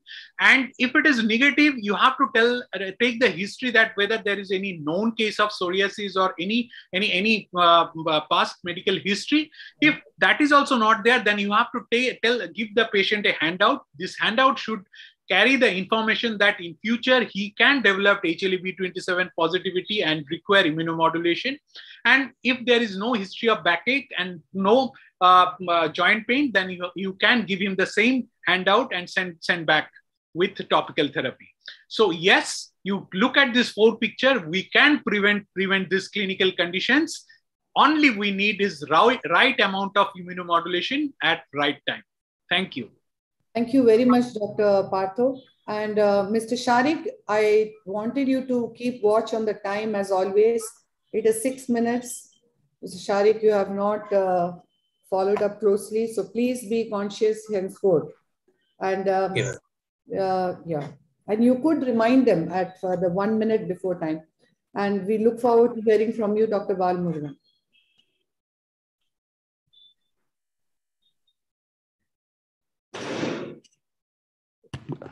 Good evening, one and all. At the outset, I would like to thank Dr. Chitra and the ARC team for giving me this wonderful opportunity. The very first thing I had in my mind was that title given to me initially was, do all HLA-B27 cases needs immunomodulators? I would like to speak against for this topic. But Dr. Partho felt that all has to be removed. You know the reason why. I would like to start my presentation saying that whatever I speak is truth, because I say what I practice, truth and truth, nothing else. I wish my opponent says the same. So this was a 52-year-old female, but known case of psoriasis presenting as unilateral recurrent anterior uveitis. The patient was referred to me to start immunosuppressant to prevent recurrence. On thorough probing, we found that the patient was using bisphosphonate as a treatment for osteoporosis. So on suggesting the patient to stop this drug called bisphosphonate, which can cause drug-induced uveitis, there was no recurrence. There was no need for this patient to start on immunosuppressants. So pay attention to the differential diagnosis of the disease, although the disease of psoriasis, which is or a subset of HLA-B27, is obvious. So this was a wonderful article. I came across how to forecast whether the presence of HLA-B27 or MRI is going to help in the diagnosis of spondyloarthritis. What it essentially says is, if you have HLA-B27 disease suspect, will you do MRI or an HLA-B27? The test, the results came convincingly that the probability of the positive MRI increases from 40% to approximately 70%. But miserably, the forecasting of HLA-B27 fails. Not even any case definitions fail. How do you type the HLA-B27? There are different methods. The PCR can eliminate the false results coming by flow cytometry and MLCT tests. So we need to pay attention to this basic elementary fact. In a proven ankylosing spondylitis or HLA-B27 population, 80 to 90% of patients will have positive for HLA-B27. That means the 10 to 20% will test negative. 10 to 15% people with HLA-B27 gene end up developing ankylosing spondylitis. To me, this test, HLA-B27 looks like a paper pumpkin. For what are we doing? Is it useful for diagnosis or classification? Several criteria are useful for research setting, not for clinical practice. MRI of the axial symptom or HLA-B27 are important for the classification of the disease, and the negative findings do not preclude a diagnosis of spondyloarthritis. HLA-B27 has a close tendency to be associated with AML as well, and even the carriers are associated with it. So in that scenario, your immunosuppressants can be detrimental as well. Most importantly, HIV infection AIDS is also associated with HLA-B27 because infection with HIV predisposes to spondyloarthropathy. In fact, the class 1 HLA molecule is closely associated with the non-progression of HIV to AIDS. So you may not be able to detect HIV in HLA-B27 in the earliest stages. So be very careful in starting immunosuppressants. Screening based on HLA-B27 is a futile exercise. Bayer's theorem is useful. It is useful only in the Japanese population where there is a low prevalence. Time to delineate whether you are dealing with disease-associated subtype or non-disease-associated subtype. So Dr. Partho showed a case of HLA-B27 mimicking spondyloarthritis. I also have a recent case where they treated without immunosuppressants and they suggested it may be required for a long time. So we do not want to start immediately on even in a case of endophthalmitis type of presentation. When in dilemma, whether it is infection or inflammation, you will always err towards the site of infection. So that is a safer strategy. You will not harp in immunosuppressant here, Partho. HLA-B27 is not equal to JAR3. Immunosuppression is not the primary indication. Unlike JAUVitis, we have to rule out the differential in the false positives. We are living in a TB endemic country. Indications of immunosuppressants are neatly enlightened by the focus initiative by the recent article, where they clearly outline that the evidence and the recommendation level. And on thorough search in this article, I couldn't find out any specific mention on actually B27 on the disease entity, although it speaks of non-infectious uveitis.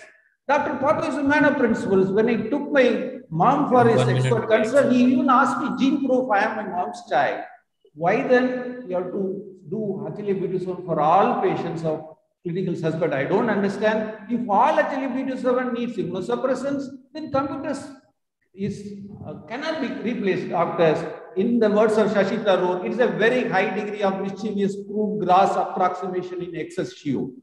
So when to decide on immunomodulators? This is a Roman journal of ophthalmology. I think Dr. Partho should be an Indian and he can't follow the Roman practice in India. And it says that when there is some speculated association with vitamin B2 and G alleles RS4752, if you do, then there is a risk of uveitis. The secret of learning faster is we should ask why not. This is a wonderful article from Korean journal which supports my argument. It says that there is no significant difference in the BCVA and the prognosis. It is a cross-sectional study. Group 1 is B27 negative, group 2 is positive. Look at the need for immunosuppression, 5.5% in B27 positive, and even in the subtype with systemic association, it's 6.9%, less than the 7.4%. Recurrence rate is not statistically significant, no difference in the BCVA. Argument's sake, let us assume immunomodulators are the treatment of HLA-B27. What all can happen? See, this was a recent article by Jessica Santa, which warned the risk of higher risk of COVID infection. Dr. Partho, I think, believes in community spread of COVID as a treatment strategy. Beware, COVID is still mutating and China is still under lockdown. So we should not have selective amnesia when we are having double pandemics, TB, COVID, and we went back several decades in the TB control. So extending our imagination, if we start immunosuppressive or all HLA-B27, side effects started, TB reactivated, Dr. Partho will start ATT and immunosuppression. Then the patient will get COVID, then we'll go to ICU. And who will bear the cost of hospitalization? Will insurance cover? Will court of law rescue? Lawyer will ask, you have started a treatment against the standard of care. And the judge will ask, why did you not try other strategies reserved for recurrence? And the hammer will appear like it is hitting on our head. Be very careful. There is something difference between expectation and reality. So I'm ready to quit this case if there is a randomized controlled trial on primary immunosuppression versus secondary immunosuppression in HLA-B27. Unfortunately, there is nothing in this literature. Thank you so much. Thank you very much, Dr. Balmurugan. That was a truly sizzling debate by both of you. And besides ophthalmology, I really enjoyed the way you all dealt with the topic. That was nice. And but then this session is also a PG update series. So I'm going to ask a very basic question to Dr. Ratnam. The question is, what are the basic investigations you would advise before we start patients on immunomodulation? How are you going to follow up these patients? And what are the investigations you would do on the follow-up also? Actually, as these two people informed, doing HLA typing is not at all needed in clinical practice. It's only for research purpose. So I never do HLA typing, which says that 90% of them are positive, 10% of them are negative, and both can have eye involvement. Then there is no meaning in doing that. Whenever HLA-B27 patient comes, if by chance... Mute themselves, please. Yeah. If the patient has neck pain or low back pain, I directly go for radio diagnosis and I do CT, I get rheumatology opinion. One most important thing, topically, we can use topical steroid, periocular steroid, and most important, dilating agents. And this alone we can take, then get the rheumatologist's opinion for systemic immunosuppressants. Because if we give oral steroids, they always say that they have reactive arthritis. So never give oral steroid to HLA-B27. Directly we have to handle with the topical steroid, cycloplegic, periocular steroid, get rheumatology opinion, do CT scan of the spine, then with the rheumatologist help, we'll go for immunomodulators if the systemic problem is severe. If there is no systemic problem at all, topically we can manage, topical and periocular. Dr. Avinash, would you want to add something to it, or shall we go on to the next question? I think we can move on. I think. I just had one question, Ratna Madam. How commonly do we see the posterior segment manifestations in Indian scenario, especially when it comes to the vitritis or papillitis or panuveitis? It's very rare. Partho sir. It's very rare. It's very Occasionally rare. we can have macular edema. Otherwise, it's very, very rare. And if yes, then Dr. Silva, very relevant point actually. So imagine a case of HLA-B27 coming to your OPD. So most of the time there will be severe pain, photophobia, congestion. So hardly we examine the posterior segment properly, or we don't do angiography also. So if we examine the patients, and there is one study I forgot. So if you do angiography, there are evidences that there can be angiography. Angiographically, you can see the vascular inflammation. So it's very difficult to say because, as Ratina Madam said, it is clinically relevant. Posterior segment inflammation may be very, very rare, but we don't know the actual picture. See, if they are associated with reters or reactive arthritis, you see more of intermediate uveitis. In these patients with HLA-B27. And they, I would just like to add one thing. Normally, we also get a CRP done in patients with this. So if the CRP is on the higher side, then I think MRI is a good option. We do ESR and CRP. But I think Dr. Bala has diverted the topic. It's not about doing HLA-B27 or not. Whether we use immunomodulation and what are the indication, ma'am? Ratina ma'am, when you start immunomodulation? Only when they have severe systemic involvement.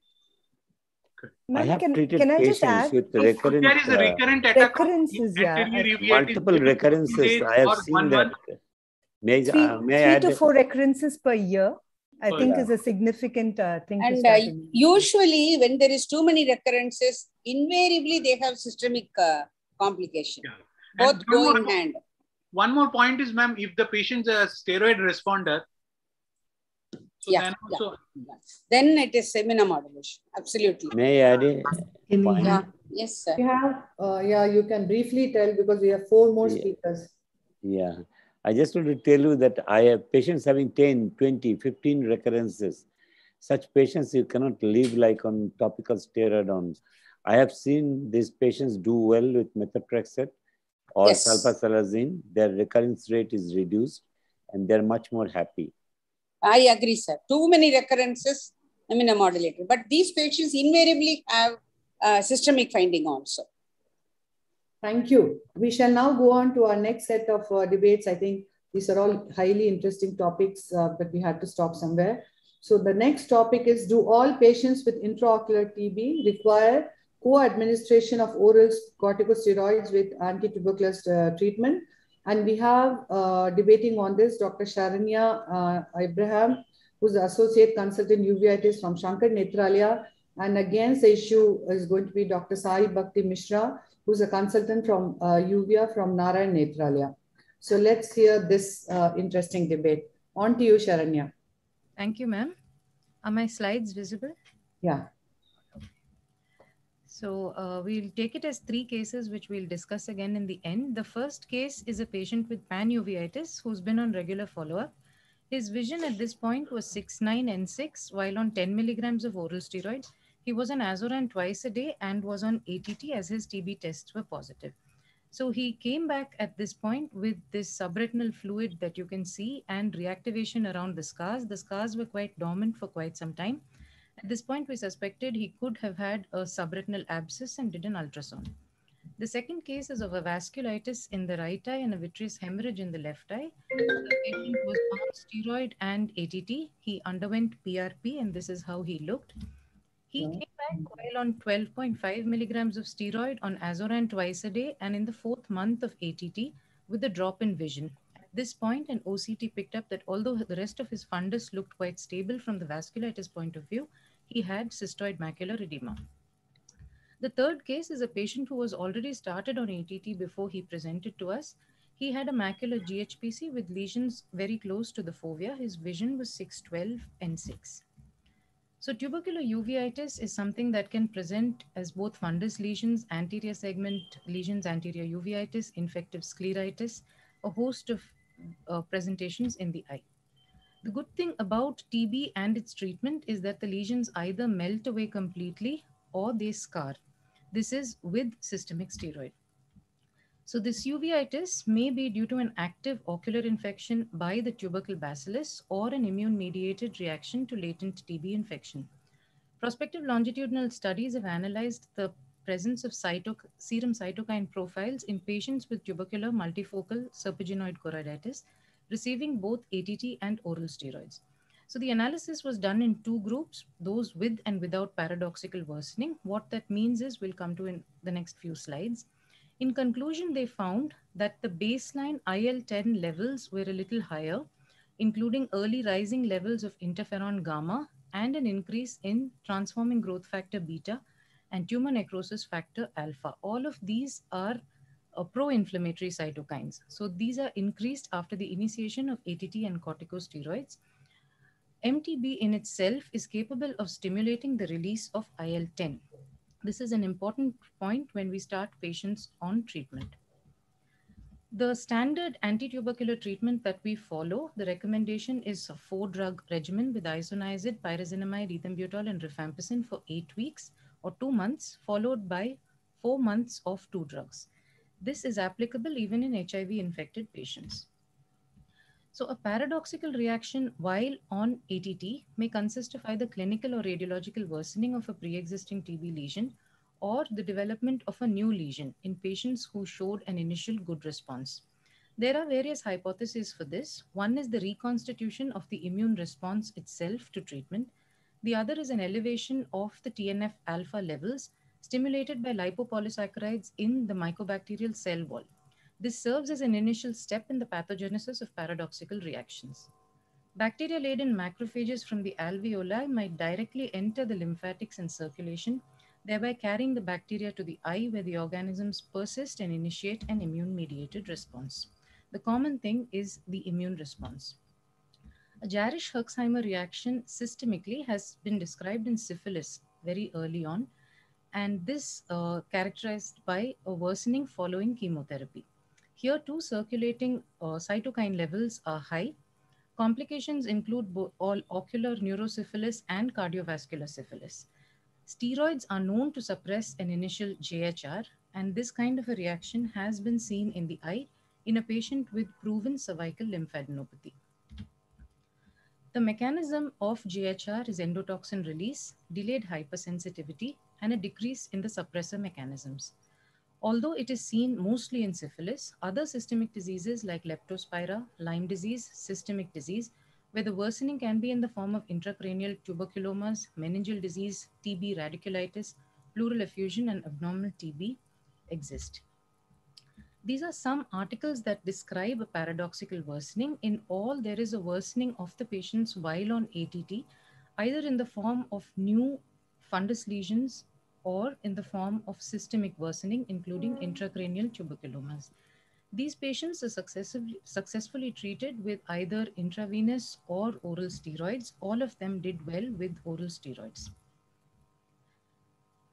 A recent article shows the treatment of tubercular granulomas with anti-VEGF injections along with moxifloxacin. 1 minute remaining. 10 out of 10 patients in this study, all of them received a standard care which is corticosteroids.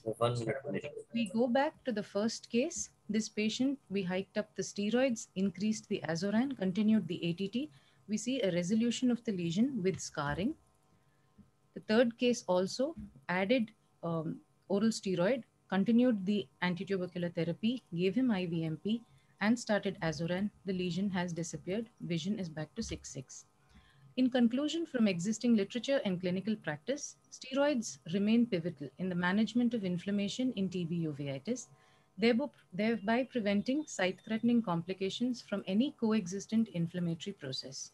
To answer the question, do all patients with intraocular TB require oral steroid with ATT? The simple answer is yes. Thank you. Thank you very much. That was a very crisp talk. And shall we hear from Dr. Sai Bhakti?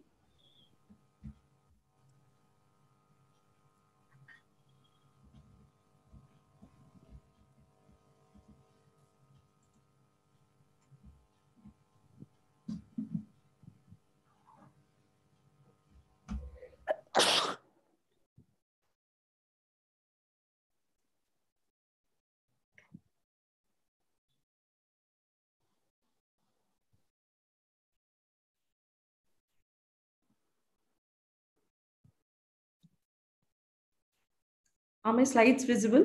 Yeah. Yes. So my topic is, do all patients with intraocular tuberculosis require co-administration of oral corticosteroids along with ATT? I don't think so, and I will be speaking against this. At the outset, I'd like to acknowledge the AIOS ARC for this opportunity and the team members of the UVEA team at Narayan Nethralaya and all my teachers. So tuberculosis has been a leading global cause of mortality, and there has been difficulties in its eradication. This has also led to continuous surge of extrapulmonary tuberculosis, of which ocular tuberculosis is causes significant morbidity. However, we still have paucity of data to help us have treatment guidelines, and it continues the enigma of the management of this disease. The objectives of my presentation are to discuss why we need to use corticosteroids in tuberculosis and what are the concerns, so why not to use it, a few examples of ATT monotherapy, and also review of literature to support the same. And finally, I hope I will be able to coax the role of ATT monotherapy in the treatment of intraocular tuberculosis. So as in any infection, the treatment is directed towards the parasite. Similarly, in tuberculosis, we need to treat with ATT. But then why do we need a host-directed therapy or the corticosteroids? This prospect came in when people understood that there may be a pathological aberrant immunity of the host to the Mycobacterium tuberculosis that could cause a different or a variety of phenotypic presentations. So we could have the prospect of host-directed therapy that would not only augment the immunity, but also facilitate the bacterial clearance. So corticosteroids is not used in all the forms of tuberculosis in the body. In fact, it is there in the treatment guidelines of only some of the manifestations, while it is contraindicated in others. So the role of corticosteroids, as we understand, I'm trying to correlate it systemically, is given for life-threatening conditions when there is a fear of compressive effect on the vital organs due to the inflammatory edema, or prolonged inflammation can lead to sequelae formation like strictures and adhesions, or when there's a risk of paradoxical worsening. Similarly, where it is contraindicated, it is because of fear of risk of treatment failure, risk of relapse, the adverse effects of steroids, and the risk of opportunistic infections and cancers, especially in immunosuppressed individuals. Coming to ocular tuberculosis, the CORD study found varied use of adjunctive therapy or a combined therapy for ocular tuberculosis. While in Asia, more than 80% practitioners used a combined therapy. In the West, it was only about 60%. This may be attributed to the uncertainty of the diagnosis, the different genotypes of the individuals in different geographic locations, and the varied phenotypic presentations of ocular tuberculosis. There are these known adverse effects of corticosteroids, be it ocular or systemic. Then again, there is a risk of failure of ATT when treated with corticosteroids, because the isoniazide concentration is reduced by the use of prednisolone. This is because of enhanced rate of acetylation and also increased renal clearance. At the same time, rifampicin can increase steroid metabolism by inducing liver enzymes. So this may change the levels of the ATT in the blood. And finally, there is a risk of relapse by inducing latency of tuberculosis. So next we come to the topic of ATT monotherapy. So if we don't give corticosteroids, will ATT monotherapy work in patients with ocular tuberculosis? Yes, it can work because there is evidence of role of direct and microbial infection in ocular tuberculosis. Then here we must also acknowledge the inherent anti-inflammatory properties of rifampicin. There is lack of evidence of beneficial effect of combined therapy in literature. And some reports also suggest that corticosteroid therapy, particularly when started prior to ATT, have resulted in poorer final outcomes. So if we consider the CORD study, which strongly recommends adjunctive therapy, the meta-analysis which shows that ultimately there is no influence on final outcomes, some of our personal experience and other reports, we will understand that certain forms of ocular tuberculosis can respond to ATT monotherapy alone. So this is one patient of a 28-year-old male who had decrease in vision in the right eye since 1 month. He was positive on Monto and chest imaging. He had a solitary choroidal granuloma, which responded to DOTS regimen and resolved with minimal scarring. If that was a small lesion, this is a larger, almost a 4-disc diameter lesion. It was a large choroidal granuloma with a subretinal abscess, which was treated with ATT alone for 9 months and resolved with minimal scarring. So is this only us, or are other people also finding these? So anti-TB monotherapy was studied for choroidal tuberculomas in this observational study, where 2 groups, one of monotherapy and one of combination therapy, were assessed. And interestingly, they found that anti-TB monotherapy is sufficient for the treatment of choroidal tuberculoma, and monotherapy can lead to faster resolution without compromising visual outcomes. Yeah, so the next is for isolated tubercular retinal vasculitis. This was a larger study of 50 eyes where they took comparable cases of retinal vasculitis, and they found that ATT monotherapy had no influence on resolution, healing pattern, or vaso-occlusive complications. So what does the future look like? We are moving from a conventional treatment to contemporary treatment. Now we have these highly vascular TB granulomas which benefit from local anti-VEGF therapy, though for now it is combined with systemic immunosuppression, but I don't think we are far from the days when we might be giving intravitreal ATT and anti-VEGF for only ocular tuberculosis without any active systemic infection. So which phenotypes of ocular tuberculosis need co-administration of corticosteroids is still not, this topic is under research and there are no clear-cut guidelines. But if I draw the corollary from the systemic use of corticosteroids and our experience, we understand that oral corticosteroids are required only in select cases where there is sight-threatening conditions with juxtafoveal or juxtapapillary lesions, where there is optic disc involvement, vitritis more than 2+, or case of paradoxical worsening. Only these cases we need to give oral corticosteroids to avoid the risk of unnecessary use. So all patients with intraocular tuberculosis do not require co-administration of oral corticosteroids with ATT. To summarize, we still have unclear pathomechanisms of different phenotypes of ocular tuberculosis. There is no conclusive evidence yet of the benefit of using adjunctive role of corticosteroids. However, we run the risk of corticosteroid-induced adverse effects. Guidelines that we follow cannot be all inclusive, and we need to watch out on case-by-case basis with respect to inflammatory signs and sight-threatening lesions. Yeah, thank you. That was a lovely talk, Dr. Sai Bhakti, and very informative. So let me just take my question a little differently and more basic. So if you are, Dr. Avinash, I'm going to ask you that question.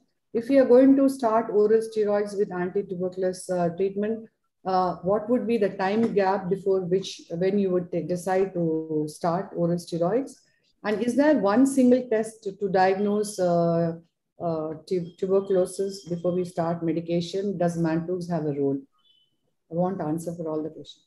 There are 3 questions. Tiny answers. Yeah.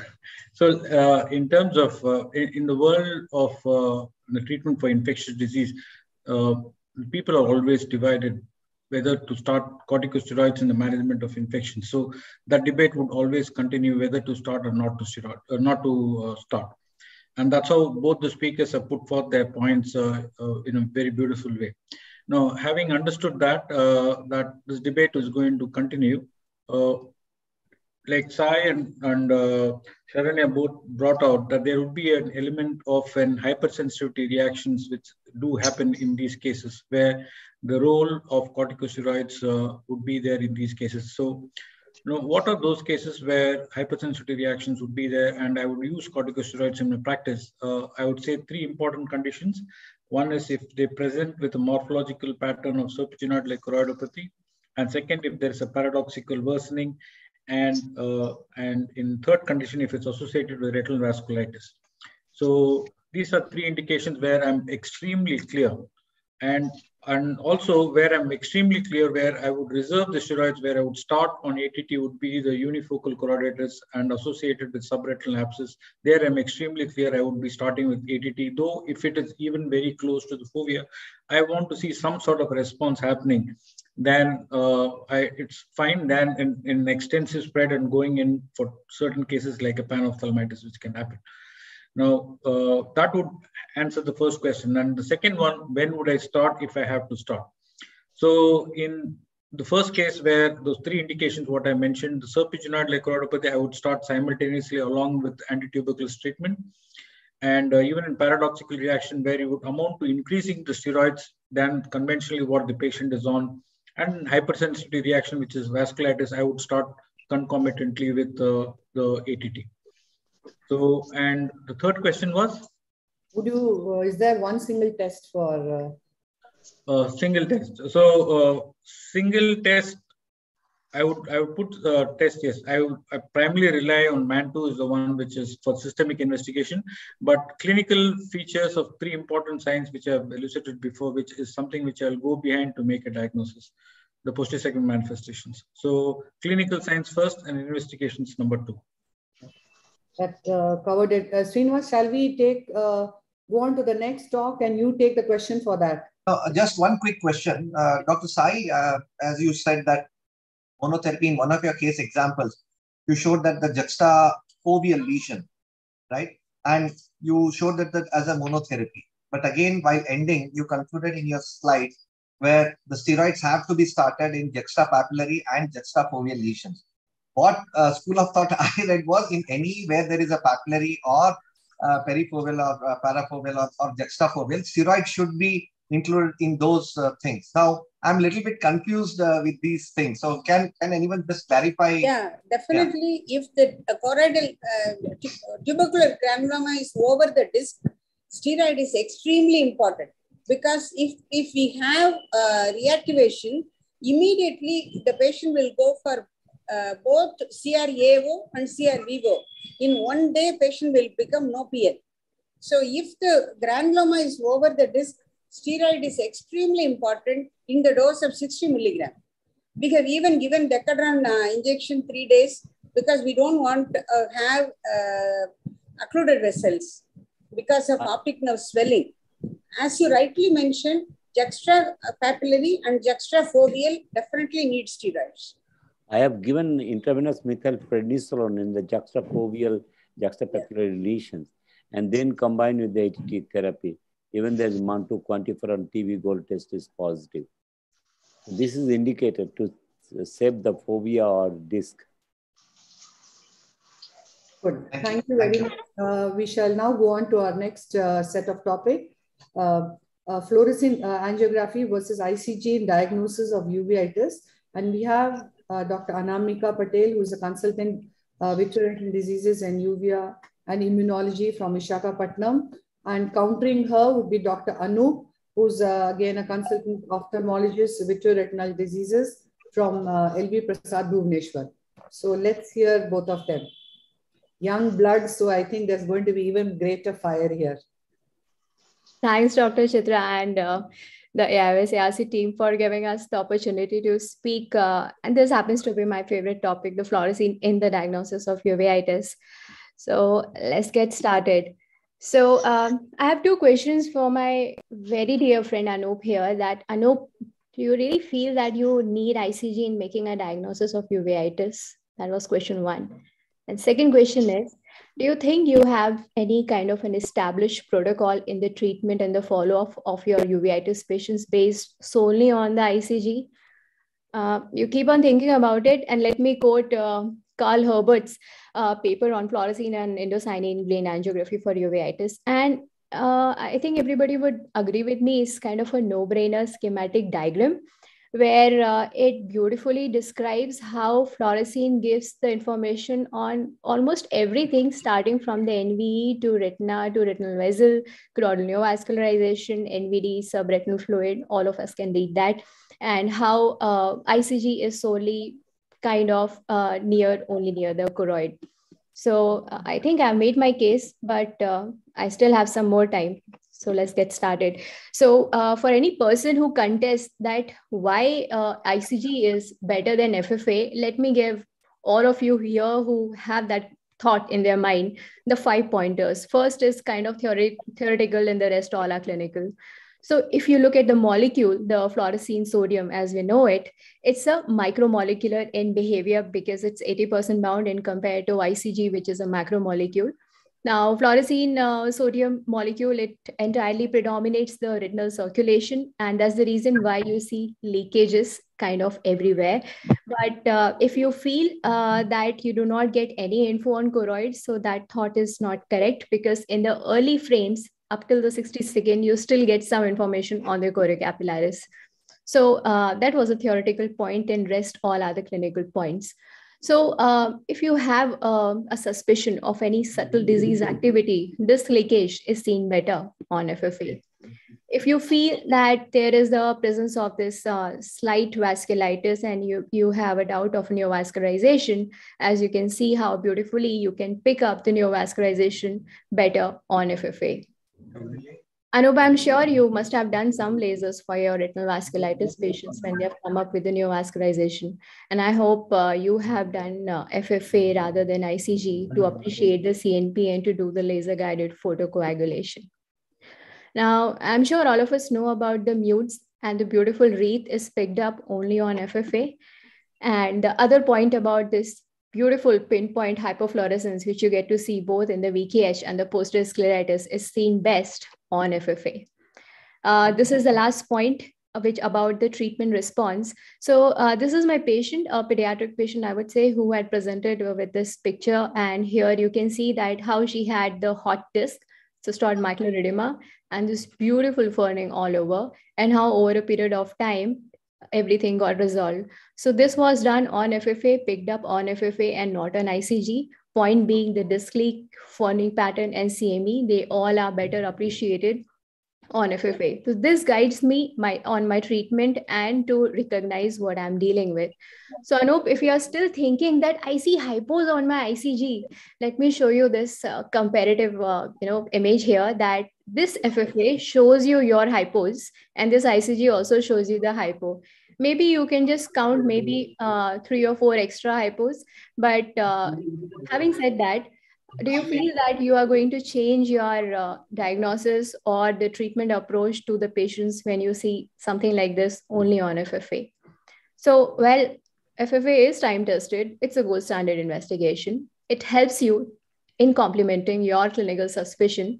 And I feel, and I urge the uveitis or the people here, that I'm sure I can assure you that the absence of ICG is not going to create a gaping hole in anybody's uveitis practice.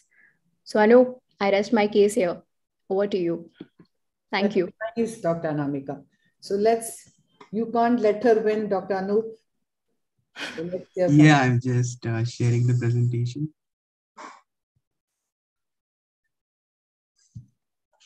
Yeah, is it visible? Yeah. Yeah. Yeah, thanks. Thanks, Anamika, for those questions. And I feel of all the debates today, this is a greatly skewed one because I found nothing wrong with your presentation per se. And I hope that's the case here also. This FFA versus ICG is so skewed a debate and so skewed a thing in uveitis, especially like it's combining both empire and the first order against a little baby Yoda, just to say. It's a younger sibling of FFA, I give you that, It was introduced later than FFA. And if you just Google FFA versus ICG, this was ICG comes up only 447,000 times, while FFA has 2 million hits on Google. Similarly, we have lot less number of publications on PubMed, both in uveitis and non-uveitis thing on published literature. So do we have enough data to say ICG is poor or better? I doubt. So it's a younger sibling, and whenever use the word sibling, it's I guess ICG is not separable from FFA. I give you that. Second thing, when you want to image choroid, what do? If I want to see wild animals, I would like to go to the jungle than see it in a zoo. And ICG has a better penetration. So if you see this was a case of VKH, and I give it to FFA that disc, retina, outer retina, and RP is definitely imaged a lot better on angiography, and it takes up very nicely the retinitis lesion identification, pinpoint leakages, vasculitis, everything is there. What it cannot see is the jungle behind. It cannot see these smaller granulomas. It cannot see that there is a choroidal vessel inflammation, and that's a very important thing that it brings to our minds. It might not give every patient a clinical advantage, but it definitely adds to the scientific knowledge that there is choroidal inflammation. These vessels are in fact hyper, and both the excitation and emission spectrums of this is in the infrared spectrum, unlike the angiography, which helps it penetrate the RP till some extent. Heme exudates and even melanin can be penetrated by these waves of ICG. And again, I was saying when imaging choroid on angiography, the big problem is retinal pigment epithelium. We have window defects through which we can see sometimes staining of the scars, or RP in the mid or late phases has problems. Pinpoint leakages at the level of RP has problems of imaging. It's like this picture again, where you see some kind of hypo are seen on angiography, but it's like looking from the ground through a telescope through all of the atmosphere, and it's problems hidden therein. And how do we get a better look at choroid? Like they found out just the Hubble telescope, put it out of the atmosphere, bypass the RP, and get the image that you have a choroidal inflammation. And still better, like the recently launched James Webb telescope, we have an Optos or any wide field imaging where you can have a much wider view nowadays, where in this case of toxoplasma, where you could see a more than involvement of choroid than you could see on either angiography or clinical photograph. So it nowadays gives a wider extent as well. And this was also a point that you mentioned, that it's the truest extent of the disease, especially the choroid, is given by none other than ICG. Yes, it could be few spots here and there, but details matter. And coming to the next thing, it really scores if it's any one disease. I would pick VKH for that. And I guess this would be applicable for cases of sympathetic ophthalmia as well, given the clarity. And these are the 4 points that are seen other than the diffuse delayed choroidal perfusion. I'll cover this in more details next 2 slides. The first is ICG gives a marker of acute disease, disc hyper and disc, these are the choroidal vessel hyperfluorescence that we get to see in an acute disease. However, these are not seen in chronic diseases.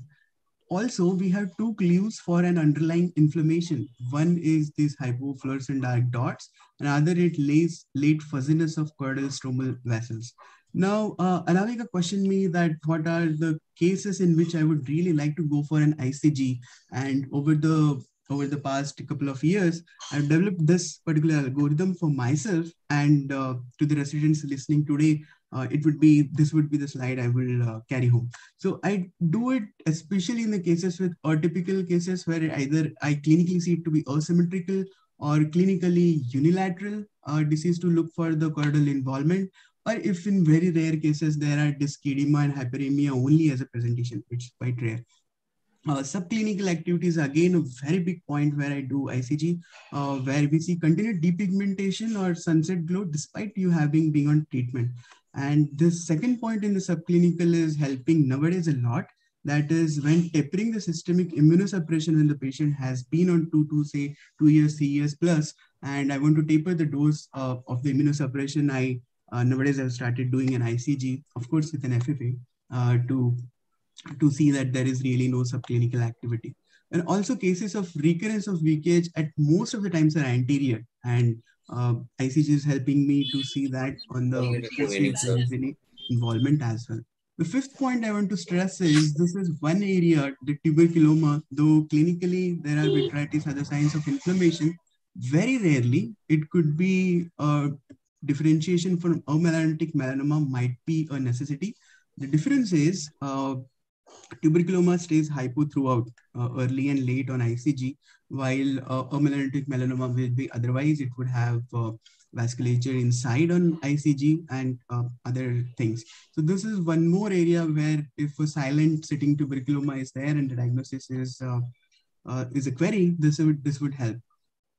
The sixth point is this dye. There is very less extravasation of the dye from the vasculature, and like we have all of this leakages on FFA, we get minimal extravasation of the dye, and we can see the choroidal vessels quite clearly as opposed to the FFA. So in summary, ICG depicts the extent of choroidal involvement better than FFA. Especially two things that stand out on ICG are granulomas and choroidal vascular inflammation. So really the idea of vascular inflammation might not be given exactly by the FFA. And the last point is the ICG is nowadays helping me, and recently I've published articles as well, the subclinical choroidal involvement, which is better than FFA. Yeah, thanks everyone. I would like especially to thank Dr. Chitra and the team for giving me the opportunity to present this, especially before this August panel. Thank you very much, Dr. Anup. Both you and Anamika were absolutely strong and clear about the message you wanted across. So I'm now going to bring that discussion on. I'm going to ask Ratnam one very simple question. Would OCT angiography replace FFA and ICG? And your thoughts on that? No. FFA is most important. Srinivas, you have any questions? Avinash sir, I just want to ask about these two things. Say, when you know that in case of choriocapillaritis, they consider the mutes or the APMPP. In those cases, I agree with Anup that they have a very clear distinction of the lesions, especially when you're treating these diseases. Because sometimes the FFA gives a very fuzzy this thing, and reactionary leakage happens, pooling happens. So how will you monitor the treatment aspect of the, especially in case of choriocapillaritis? I think ICG still holds a hand better as compared to the FFA. Although FAF is the game changer, but when the debate comes only between the FFA and the ICG, what would you really like to prefer, sir? So my one answer, FFA. That's it. My answer is FFA, ICG both. Ratinam, madam? FFA. I think it would depend on what is the disease we are dealing with. If it is primarily a retinal disease, we would prefer FFA. And when we are looking at choroidal granulomas or a suspicion of choroidal, it is ICG. So it cannot be one for all. For vasculitis, I don't need FFA, ICG, but other conditions, I need FFA and ICG both. Choroidal infiltration because of Muscarette syndrome, ICG is very important. Thank you. A lot of information came through this debate. We shall now go on to our next topic, is oral vancomycin or intravitreal vancomycin in the management of CMV retinitis. And we have Dr. Megha Gulati, who's a consultant vitreal retina services and UVEA and immunology from Visakhapatnam. And countering her is Dr. Malika Goel, who's a senior consultant, heads the retina, vitreous and uveitis services at Apollo Eye Hospital, Hyderabad. So let's hear this interesting debate. Thank you, Dr. Chitra. Am I audible? Good evening to all. Am I audible now? Yes, yes, Dr. Megha, go ahead. Is my screen visible in the slideshow? Yeah. Thank you. So starting with the topic CMV retinitis. So this disease, it is characterized by progressive necrotizing retinitis, which can lead to blindness in patients who have immunocompromised status. And it can be seen as an AIDS-related CMV retinitis or non-AIDS-related, especially in patients who are on pharmacological immunosuppression. Now, in 1980s, before the starting of heart therapy, the FDA-approved drug was intravenous ganciclovir in the induction course of CMV retinitis. And for the maintenance, we had oral ganciclovir. Now, the problems which were there was the need for catheterization for intravenous ganciclovir and very poor bioavailability of oral ganciclovir. And it has a side effect, which is myelosuppression. So to overcome this catheterization issue and the oral bioavailability, the Val ester of ganciclovir was introduced. And to overcome this myelosuppression, the first case in which the intravitreal ganciclovir was used was a patient who was having a pre-existing myelosuppression and developed CMV retinitis. So now let's come to our topic, oral Val ganciclovir or its intravitreal ganciclovir, which is better. Now, before I start with my topic, I would like just to start with a simple example, and I would like to give the scenario to you. Patient presented to the clinic with this clinical picture of diabetic retinopathy, PDR status. Now, this patient, what treatment will you advise?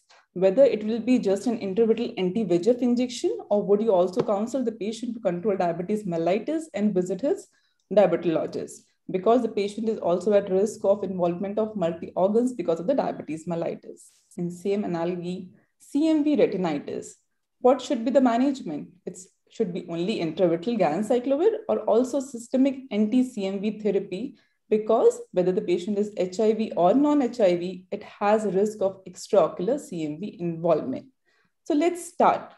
This question does not hold valid. This option of or should not be there, but let's see which is better. Now, I will answer this question with the help of 4 questions. How effective is oral Val ganciclovir over systemic ganciclovir? CMV retinitis, is it just a unilateral or a bilateral presentation? Does CMV has only ocular involvement? And what are the indications of intravitreal ganciclovir or specifically the combined therapy? Let's start with the first question. How effective is oral Val ganciclovir over systemic ganciclovir? Now, you can see this area under plasma concentration in time curve. It is comparable between oral Val ganciclovir and intravenous ganciclovir. So studies have proved the bioequivalence, efficacy, and safety of oral Val ganciclovir over intravenous ganciclovir as well as oral ganciclovir. Coming to the second question, CMV retinitis, is it a unilateral or a bilateral presentation? Now, in almost 2/3 of the patients who present with CMV retinitis, it's the unilateral presentation, but it can become bilateral if not treated appropriately, because CMV retinitis occurs via the hematogenous dissemination to the eye. Now, in patients who were only treated with intraocular treatment, studies have reported that there was an increase of almost 22 to 35% in the incidence of new CMV retinitis and the untreated contralateral eye. And what was the primary risk factor? So the risk factors which were associated with high involvement of the contralateral eye was the low CD4 count and a high CMV load. So to treat the low CD4 count and the high CMV load, there is a role of systemic anti-CMV therapy and heart initiation, especially with the immune reconstitution. So the bilateral involvement or the contralateral eye involvement can be, the incidence can be reduced by starting proper systemic anti-CMV therapy and the antiretroviral therapy. Coming to the third question, does CMV has only ocular involvement?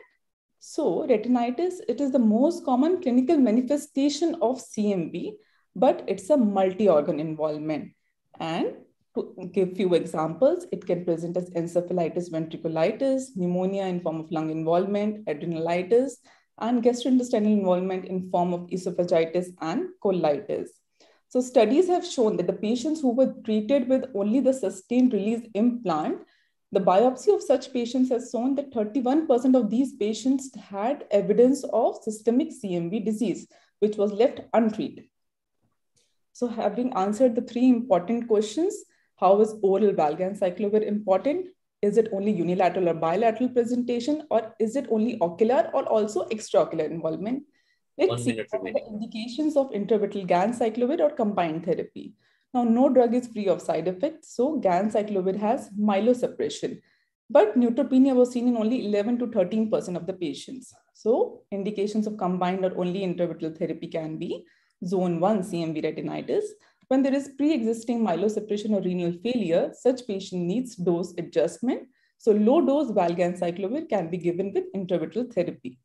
And in patients who are pregnant or due to socioeconomic consideration when the patient can't afford the systemic treatment.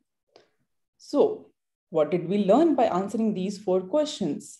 So I would like to conclude that oral valganciclovir for CMV retinitis mainly reduces the mortality, visceral CMV disease, and dissemination to the second eye. In addition, reduces the pill burden and the intravenous catheterization. I would like to conclude with the statement that CMV retinitis is just an ocular manifestation of a systemic disease. Here we have the opportunity to treat this opportunistic infection, and let's not miss it. Thank you. Thank you very much. I have a simple question and Srinivas can take the rest. For CMV retinitis, how long should we continue the medication? So CMV retinitis, as I told you, the primary risk factor is the CD4 count. So it has an induction and a maintenance dose. The induction, for the induction, we are giving oral valganciclovir in a dose of 900 mg BD for 3 weeks. And the maintenance dose, it depends upon how the CD4 count improves with initiation of heart and valganciclovir. So if the CD4 count improves to more than 100, then it has to be continued for 6 months in a dose of 900 mg OD. But if the immune reconstitution is better and the CD4 count is improving to more than 200 after initiating heart, then we can continue the maintenance therapy in form of 900 mg OD for 3 months.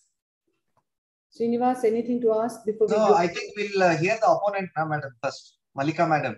And then we can... I know. Yeah. Okay, go ahead, Malika. Yeah. Okay, so thank you very much, Chairman ARC and the entire team for this opportunity. I heard with interest Dr. Gulati's comments, so I will answer those later. Now, I have a lot of experience with this because I was associated with a lot of AIDS patients in AIDS Control Society of Andhra Pradesh. First thing to understand is it is a virostatic drug, ganciclovir or valganciclovir. So it does not eradicate the virus. We have to continue treatment till the patient's immune system can take over. Now, what are the advantages of intraocular ganciclovir? It provides a higher and targeted concentration of the drug, so that it arrests the activity almost immediately, preventing progression.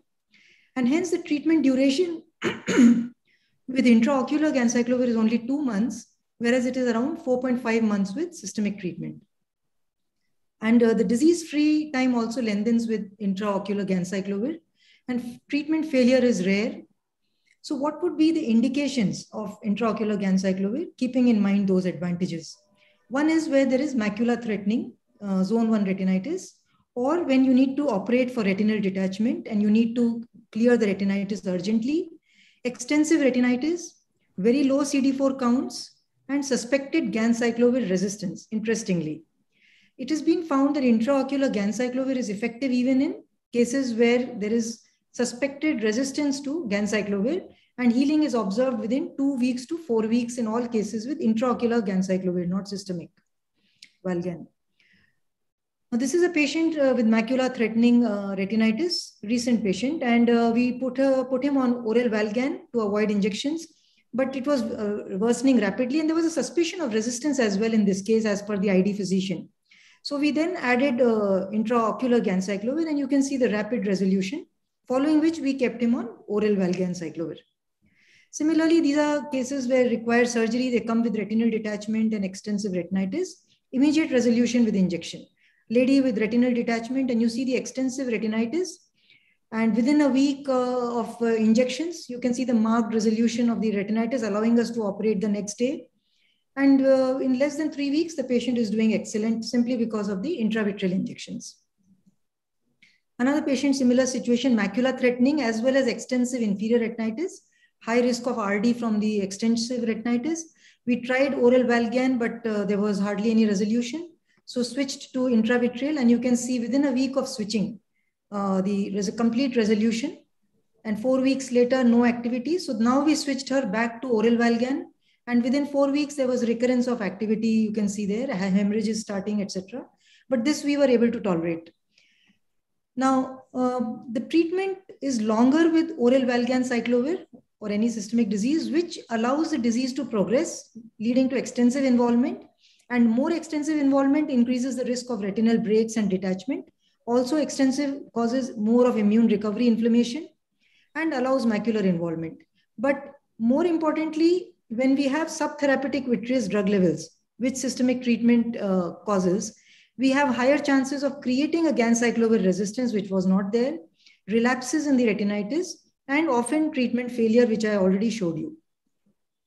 So this is where you have very extensive active disease. And then if you allow the disease to smolder, you have large areas of retina disappearing with retinal breaks and detachments. Similarly, patients on Valgan cyclovir, almost 85% will have relapses during their treatment at an average of about 3 months from starting the treatment, which is not the case with intravitreal therapy. Then the systemic problems with Valgan cyclovir are severe anemia, neutropenia, thrombocytopenia because of bone marrow suppression, which the heart also causes bone marrow suppression, zidovudine. So this drug should not be given with zidovudine, which most patients are already on for the HIV. And both together can cause severe myelosuppression. So it needs weekly monitoring of blood counts. It is contraindicated in pregnancy and with renal function impairment. On the other hand, intraocular ganciclovir suffers from no such systemic adverse effects and can be used with zidovudine. Now, another huge factor which comes into play is the cost. The cost of intravitreal therapy is almost negligible compared to the cost of Valgan cyclovir. What costs per month with intravitreal costs per day with oral Valgan cyclovir, because a single vial costs only about 900 to 1800 rupees, which can be reconstituted and used for up to 4 weeks easily, which is what I have done always with no problems, whereas oral is costly. So what is the benefit of oral Valgan cyclovir? As Dr. Gulati had mentioned, it prevents systemic disease and fellow eye disease in most of the patients. So that is the only one advantage. And the disadvantage of intraocular is injections in children can be difficult and adverse effects of any intravitreal injection. So what can we agree to? Well, actually both have their advantages. So just the fact that we are giving intravitreal ganciclovir does not mean that systemic is not required, and both can go on at the same time. The systemic protecting the fellow eye from disease. And it can also be sequential combined treatment where you give intravitreal till the disease is inactive and then carry on with oral Valgan cyclovir as a maintenance therapy. And then finally, when we see a given patient, none of these things work. What we have to see is what works in that situation, which depends on location, extent of retinitis, severity of retinitis, the status of patient's immune competence, concomitant medications which cause myelosuppression, and affordability. Thank you. And thanks, Dr. Malika. That was again. If time permits, I'll also. Oh, you wanted to show the slide? Yeah. Sorry. Yeah. You have something to. Yeah, I was saying that I would like to answer certain of the certain points which Dr. Gulati had mentioned. She was talking about systemic disease of CMV. That's very true theoretically.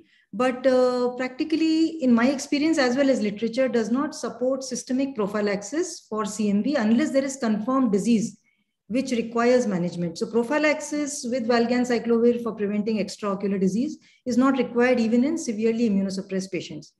Now, even if there is a bilateral disease, if both eyes are having a macula threatening uveitis, retinitis, or both are having extensive retinitis, which can cause detachment, then both need injections. So very often I give bilateral injections, not the same day maybe, separated, but bilateral, because each eye has to be preserved. So just because it is bilateral, it doesn't mean that Valgan cyclovir will be indicated. It depends on the severity of disease in that eye. If urgent treatment is required, bilateral treatment is required. These are the points that I had in mind. Srinivas, anything to ask? Good presentation, madam. I think that was really wonderful from both of you. We all know that the bioavailability of the oral Valerian cyclovir is pretty much good. Penetration is good. Still, do we need to add a little more was my first question. And second thing is I want to ask the panelists that how oftenly we check that zidovudine is being asked in cases where the oral Valerian cyclovir is being given, because I've seen most of the empirically starting them on oral Valerian cyclovir when the patients are on NRIs. We usually don't check because they go to the government setup and they say that I am on the heart therapy, and usually we don't check their most of the times we don't do it. And how often it is dangerous to not give an oral Valerian cyclovir when the zidovudine is there in their treatment. Yeah, can I answer the first one at least? Yeah, sure, ma'am. So the bioavailability of valganciclovir is only 60% of what it would be for intravenous ganciclovir. So it's not too great. And it is nowhere comparable to intravitreal ganciclovir injection. It is not comparable. So to think that because we are giving oral Valgan, what is the advantage of intravitreal? There is no comparison. There is no comparison. I showed you macular retinitis worsening on Valgan. In fact, most of the cases that I see, they just don't do good on oral Valgan alone. Most of the time, we do have to supplement with intravitreal to at least initially to control the disease with 3 to 4 injections. And then Valgan is able to maintain that status. So there is no comparison in the intravitreal concentration. Second was the zidovudine. See, ideally we should... And your frequency would be twice a day, once in 3 days? Frequency, yeah. Initially, the induction dose is set to be once in 3 days for till you find activity resolved. And then after 1 to 2 weeks, you can go to once a week. But now we can use, there is a concept of using higher dose, 6 mg per injection rather than 2 mg. In that case, we can just give once a week, even in the induction phase, injection of 5 or 6 mg, and then shift to 2 mg per week. So once a week, even initially. Then to talk about zidovudine, how many of us asked? See, point is we should not be adding systemic drugs like valganciclovir without having any consultation with the treating physician or seeing the treating drug, because drug interactions are known. So we are not even supposed to actually do that independently. Or if we do it, it should be after seeing what the patient is already using. And that applies not only to this situation, but any situation. When we write a drug, we have to know what other drugs are going on. We cannot allow duplication or interactions. So that should not happen. Yeah. Thank you very much. Ratina madam wanted to. Yes. Has Dr. Malika been quite clear? Shall we go on to the last topic? I don't think there's any controversy. No, we give that intravitreal injection. That's quite effective. But continuation of the treatment, like maintenance therapy, we use that oral valganciclovir. Yes, correct. So we go on to our last set of talk, which is IOL with intravitreal steroid versus IOL without intravitreal steroid in management of complicated cataract post-uveitis. And we have talking on this Dr. Ketan, who's a vitreoretina consultant practicing at Nagpur Apollo Clinic. And we have talking against it is Dr. Tenerson, who's a consultant vitreoretina services and UVEA at the Eye Foundation group of hospitals. So let's hear both of them. Dr. Ketan? Dr. Ketan is not there? Srinivas? Am I audible? Yes, madam. He is there. Yes, Dr. Ketan, please go ahead. You can share your screen. Carrying my screen, just a second. Is my screen visible? Yeah. No, not yet. No. Not yet.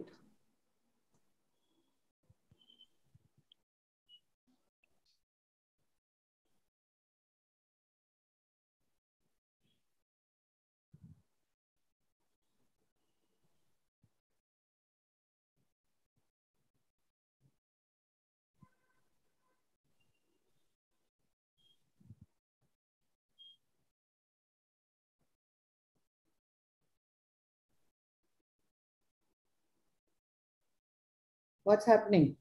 I'm just give me a second.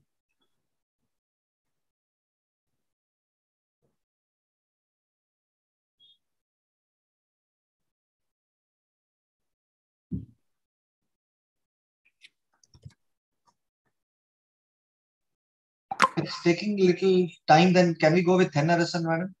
Is it visible now? No.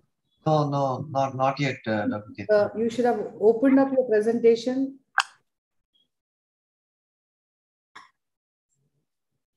Srinivas, could you guide him? Yeah. Now it is seen, Dr. Ketan. Yes, please go ahead. So, good evening, everybody. Thank you, Dr. Chitra, and I'm sorry for the delay. And the members of the ARC for this wonderful learnings over the course of these debates, which actually happen in a clinician's head every time we see these patients in the clinic. I appreciate the opportunity to be a part of this forum. The topic that I'm speaking today is about uveitic cataract surgery with or without steroids. And I would be giving my arguments in favor of using intravitreal steroids for cataract surgery in uveitis patients. Uveitic cataracts and their managements have always been a double-edged sword. Cataract causes a drop in vision, but the cataract surgery itself has its own perils, most feared amongst which is the recurrence of inflammation. Around 1 in every 8 patients would have a recurrence of inflammation in the first month itself, while almost half the patients show recurrence by the end of the first year. Second complication is about cystoid macular edema, which happens in about 30 to 50% of these patients. Along with these two, other vision limiting complications that an early PCO formation, IOL deposits, as well as an ERM formation tends to happen in these patients. So it's clearly a regular run-of-the-mill cataract surgery is not going to cut it in these patients. So in these patients, especially in these patients, steroids come to our rescue, with perioperative steroids playing a major role in limiting the vision deterioration in these patients. To some extent, now the question arises whether we go for the systemic steroids or the local depot steroids. So let's objectively judge each of them on the 3 parameters that ensure better quality of vision to the patients: the improvement in vision, the recurrence of inflammation post-cataract surgery, and the cystoid macular edema. And lastly, but importantly, what is the price that the patient pays in terms of side effects for using these treatment modalities? And coming to the first parameter, Pokhravi et al. Showed that 89.5% of these patients achieved a better visual acuity of 20/40 or better with IVT. Well, Dada et al. Compared IVT as well as systemic steroids and showed that 75% achieved 20/40 or better vision with IVTA as compared to 65% patients with systemic steroids. The next parameter is recurrence of inflammation, especially in the first 3 months, which is the critical period post-cataract surgery. We can see a massive 56% of the patients recurring, which are not on perioperative steroids, as was also seen in the first slide. However, it is here when IVTA truly shines, because in patients who received perioperative IVTA, the chances of the recurrences of inflammation within the first 3 months is almost 0, while with systemic steroids, it is more than 20% in the first 3 months. Coming to the next parameter, the cystoid macular edema. CME is the most common cause for unimproved vision post-cataract surgery. Rosette et al. Found that IVTA is more effective in preventing cystoid macular edema compared to oral steroids or even orbital floor triamcinolone injections. Now, having studied the 3 performance parameters, IVTA comes across as a better option across all these parameters. Well, coming to the side effects, let's discuss the systemic steroids first. The list is literally exhaustive, where I can just list all the complications of systemic steroids for the entirety of the 6 minutes that I have. Prominent among these include weight gain, deranged sugars, gastric ulcers, osteoporosis, and the list keeps going on. When it comes to intravitreal steroids, let's address the elephant in the room: IOP rise post-IVT. This fear of IOP rise is what deters most surgeons from using IVTA, and rightly so, as I'm sure all of us must have dealt with steroid responders in our clinic at some point or the other. So the question is not whether IOP increases or IOP increase happens post-cataract surgery. Yes, it does. The question is, we need to understand whether the IOP, the benefits that the IVTA gives, do it supersedes the benefits of the IOP rise? Does the 3 parameters that improve with IVTA supersedes the risk of an IOP rise? So coming to the IOP spike, when it comes to intravitreal steroids, yes, it leads to an about 25 to 26% of these patients show an IOP increase, as compared to systemic steroids, where around 6% of the patients showed an IOP spike. Even in Ozurdex patients, the IOP spike was comparable to those of the IVTA patients. I would like to take you to a slightly more busier slide than this. This table shows multiple studies evaluating IOP spike post-IVTA. And as we discussed in the last slide as well, all of these patients show about IOP spike. Between 25 to 50% of the patients show IOP spike. But I would like to draw your attention to the column next to it, that the patients who did not respond to medical therapy, they form a very meager 1 to 6%. That's it. So it's about 95% of the patients will not require glaucoma filtration surgeries or any surgical interventions and can be managed on just anti-glaucoma medications. But one may argue that what about the cost of long-time anti-glaucoma drugs or the quality of life that may get affected because of this anti-glaucoma drugs? So when we look into it, the duration of ocular hypertension is just about 1 to 9 months, following which the IOP comes back to normal. The maximum IOP rise happens between 2 to 12 weeks. Even these anti-glaucoma medications can be completely discontinued by about 8 months. There was not much difference whether you give 2 mg or 4 mg steroids. But yes, the duration of anti-glaucoma medications become a little longer with 4 mg group. So during my literature review, I realized that fear is nothing but incomplete knowledge. We do not need to be afraid to use IVTA in uveitic patients, as in my opinion, the benefits far outweigh the side effects that happen with IVTA. I would sum up with this last slide. Systemic steroids is effective, no doubt, but IVTA is better in almost all comparable parameters as compared to systemic steroids. On top of that, systemic steroids act like a weapon of mass destruction, while intravitreal steroids are more precise. And with the addition of this, they become extremely safe too. Thank you. Wonderful talk, Dr. Ketan. Let's hear from Dr. Tenarsan too. Ma'am.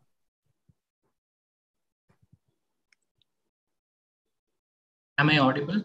Yeah. Yes, yes, sir.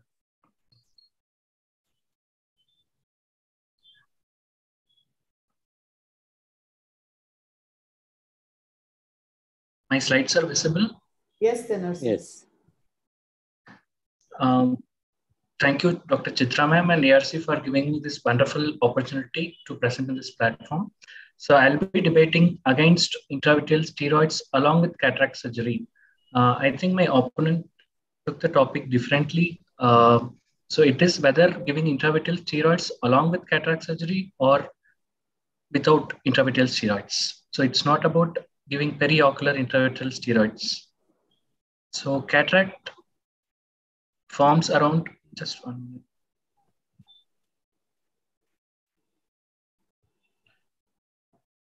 You have to go to slideshow, no? It's not going? It's not going, just 1 minute. No, it's going. No, it's not.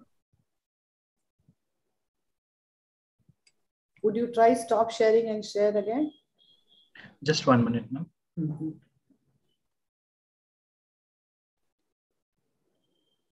Now it's visible? Yes, yes. So cataract forms around 40% of visual loss in cases of uveitis, and the visual outcome depends upon the type of uveitis. So it's not the visual outcome, it differs for anterior, intermediate, and posterior uveitis. The management of cataract surgery has to be individualized depending upon the type of uveitis. So the indications of cataract surgery would be 1, phacoantigenic uveitis, 2, in a case of quiescent eye, so visually significant cataract, or 3, in cases of posterior uveitis, if the cataract hampers fundus assessment, and 4th, in cases of combined phaco-vitrectomy, if cataract is causing media haze. So when do we do cataract surgery? So we should need at least 2 or 3 months of quiescence period before taking the patient for cataract surgery. So it gives good visual outcome and it reduces the post-operative inflammation and other complications. The standard preoperative inflammatory prophylaxis of oral steroids works very well, and it should be given 1 week prior to the surgery. Following cataract surgery, it should be tapered for a period of 1 month. And in cases of uveitic macular edema, if it is pre-existing, it has to be treated with a pre-operative intravitreal steroids rather than combining intravitreal steroids along with cataract surgery. The MUST trial has studied the prophylaxis of intravitreal steroids versus systemic steroids in preventing uveitic macular edema, and there was no any statistical significant difference between these two groups. So if you look at this tabular column, this is the global variation and pattern changes in epidemiology of uveitis published by Dr. Ratnam et al. In 2007. And the idiopathic causes almost 44.6%, out of which anterior idiopathic uveitis almost 25.6%. So most of these cases, if you control the preoperative inflammation, you may not require intravitreal steroids during cataract surgery. And infectious causes around 30.5% of cases. So most of these cases might require antibacterial or antiviral prophylaxis rather than intravitreal steroids along with cataract surgery. Only non-infectious group compromises 24.9%. We'll be discussing about that. So coming to glaucoma, so around 20 to 40% of uveitis patients develop glaucoma. Either it is open angle or closed angle. Open angle could be due to the inflammation which causes damage to the trabecular meshwork, or it is due to steroid responder because of the long-term use of steroids, or it could be due to closed angle because of pupillary block or peripheral anterior steinicate, or in cases of ciliary body rotation in VKH. So definitely giving intravitreal steroids it should be cautious and it should be avoided, rather than we can consider systemic immunomodulation rather than giving intravitreal steroids. So the safety profile of dexamethasone implant has been studied in this MEAD group. So if you look at this tabular column, the increased IOP is the second most adverse effect. And if you look at this tabular column, so in any form of systemic steroids, even in any form of disease, if you have been given, the IOP rise is different. Definitely it is a concern and it has to be considered.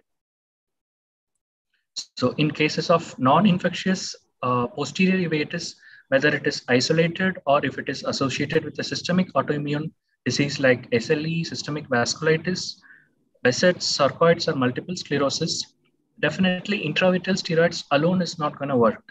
If you have to control the inflammation, you have to control the inflammation of eye as well as systemic disease. Only then you can prevent the recurrence. So for which definitely you need a systemic immunomodulatory therapy, either in the form of steroids or immunosuppressive therapy. As we all know that systemic steroids long-term will cause a lot of adverse effects. So we have immunosuppressive therapy. We have a different groups of immunosuppressive therapy ranging from antimetabolites, alkylating agents, and T-cell inhibitors. Commonly, we use azathioprine, methotrexate, mycophenolate, and cyclosporine. So we can monitor the side effect of these drugs regularly at regular intervals by doing all the necessary blood investigations. So these are safer group of drugs. By combining this immunomodulatory group of therapy, we can control the inflammation of systemic as well as ocular, and we can prevent recurrence. So we can consider another alternative technology called suprachoroidal injection, where it delivers targeted delivery to the respective structures. In PEACH trial, they have studied that there is a low incidence of IOP rise, and these drugs stay for at least for a period of 3 months.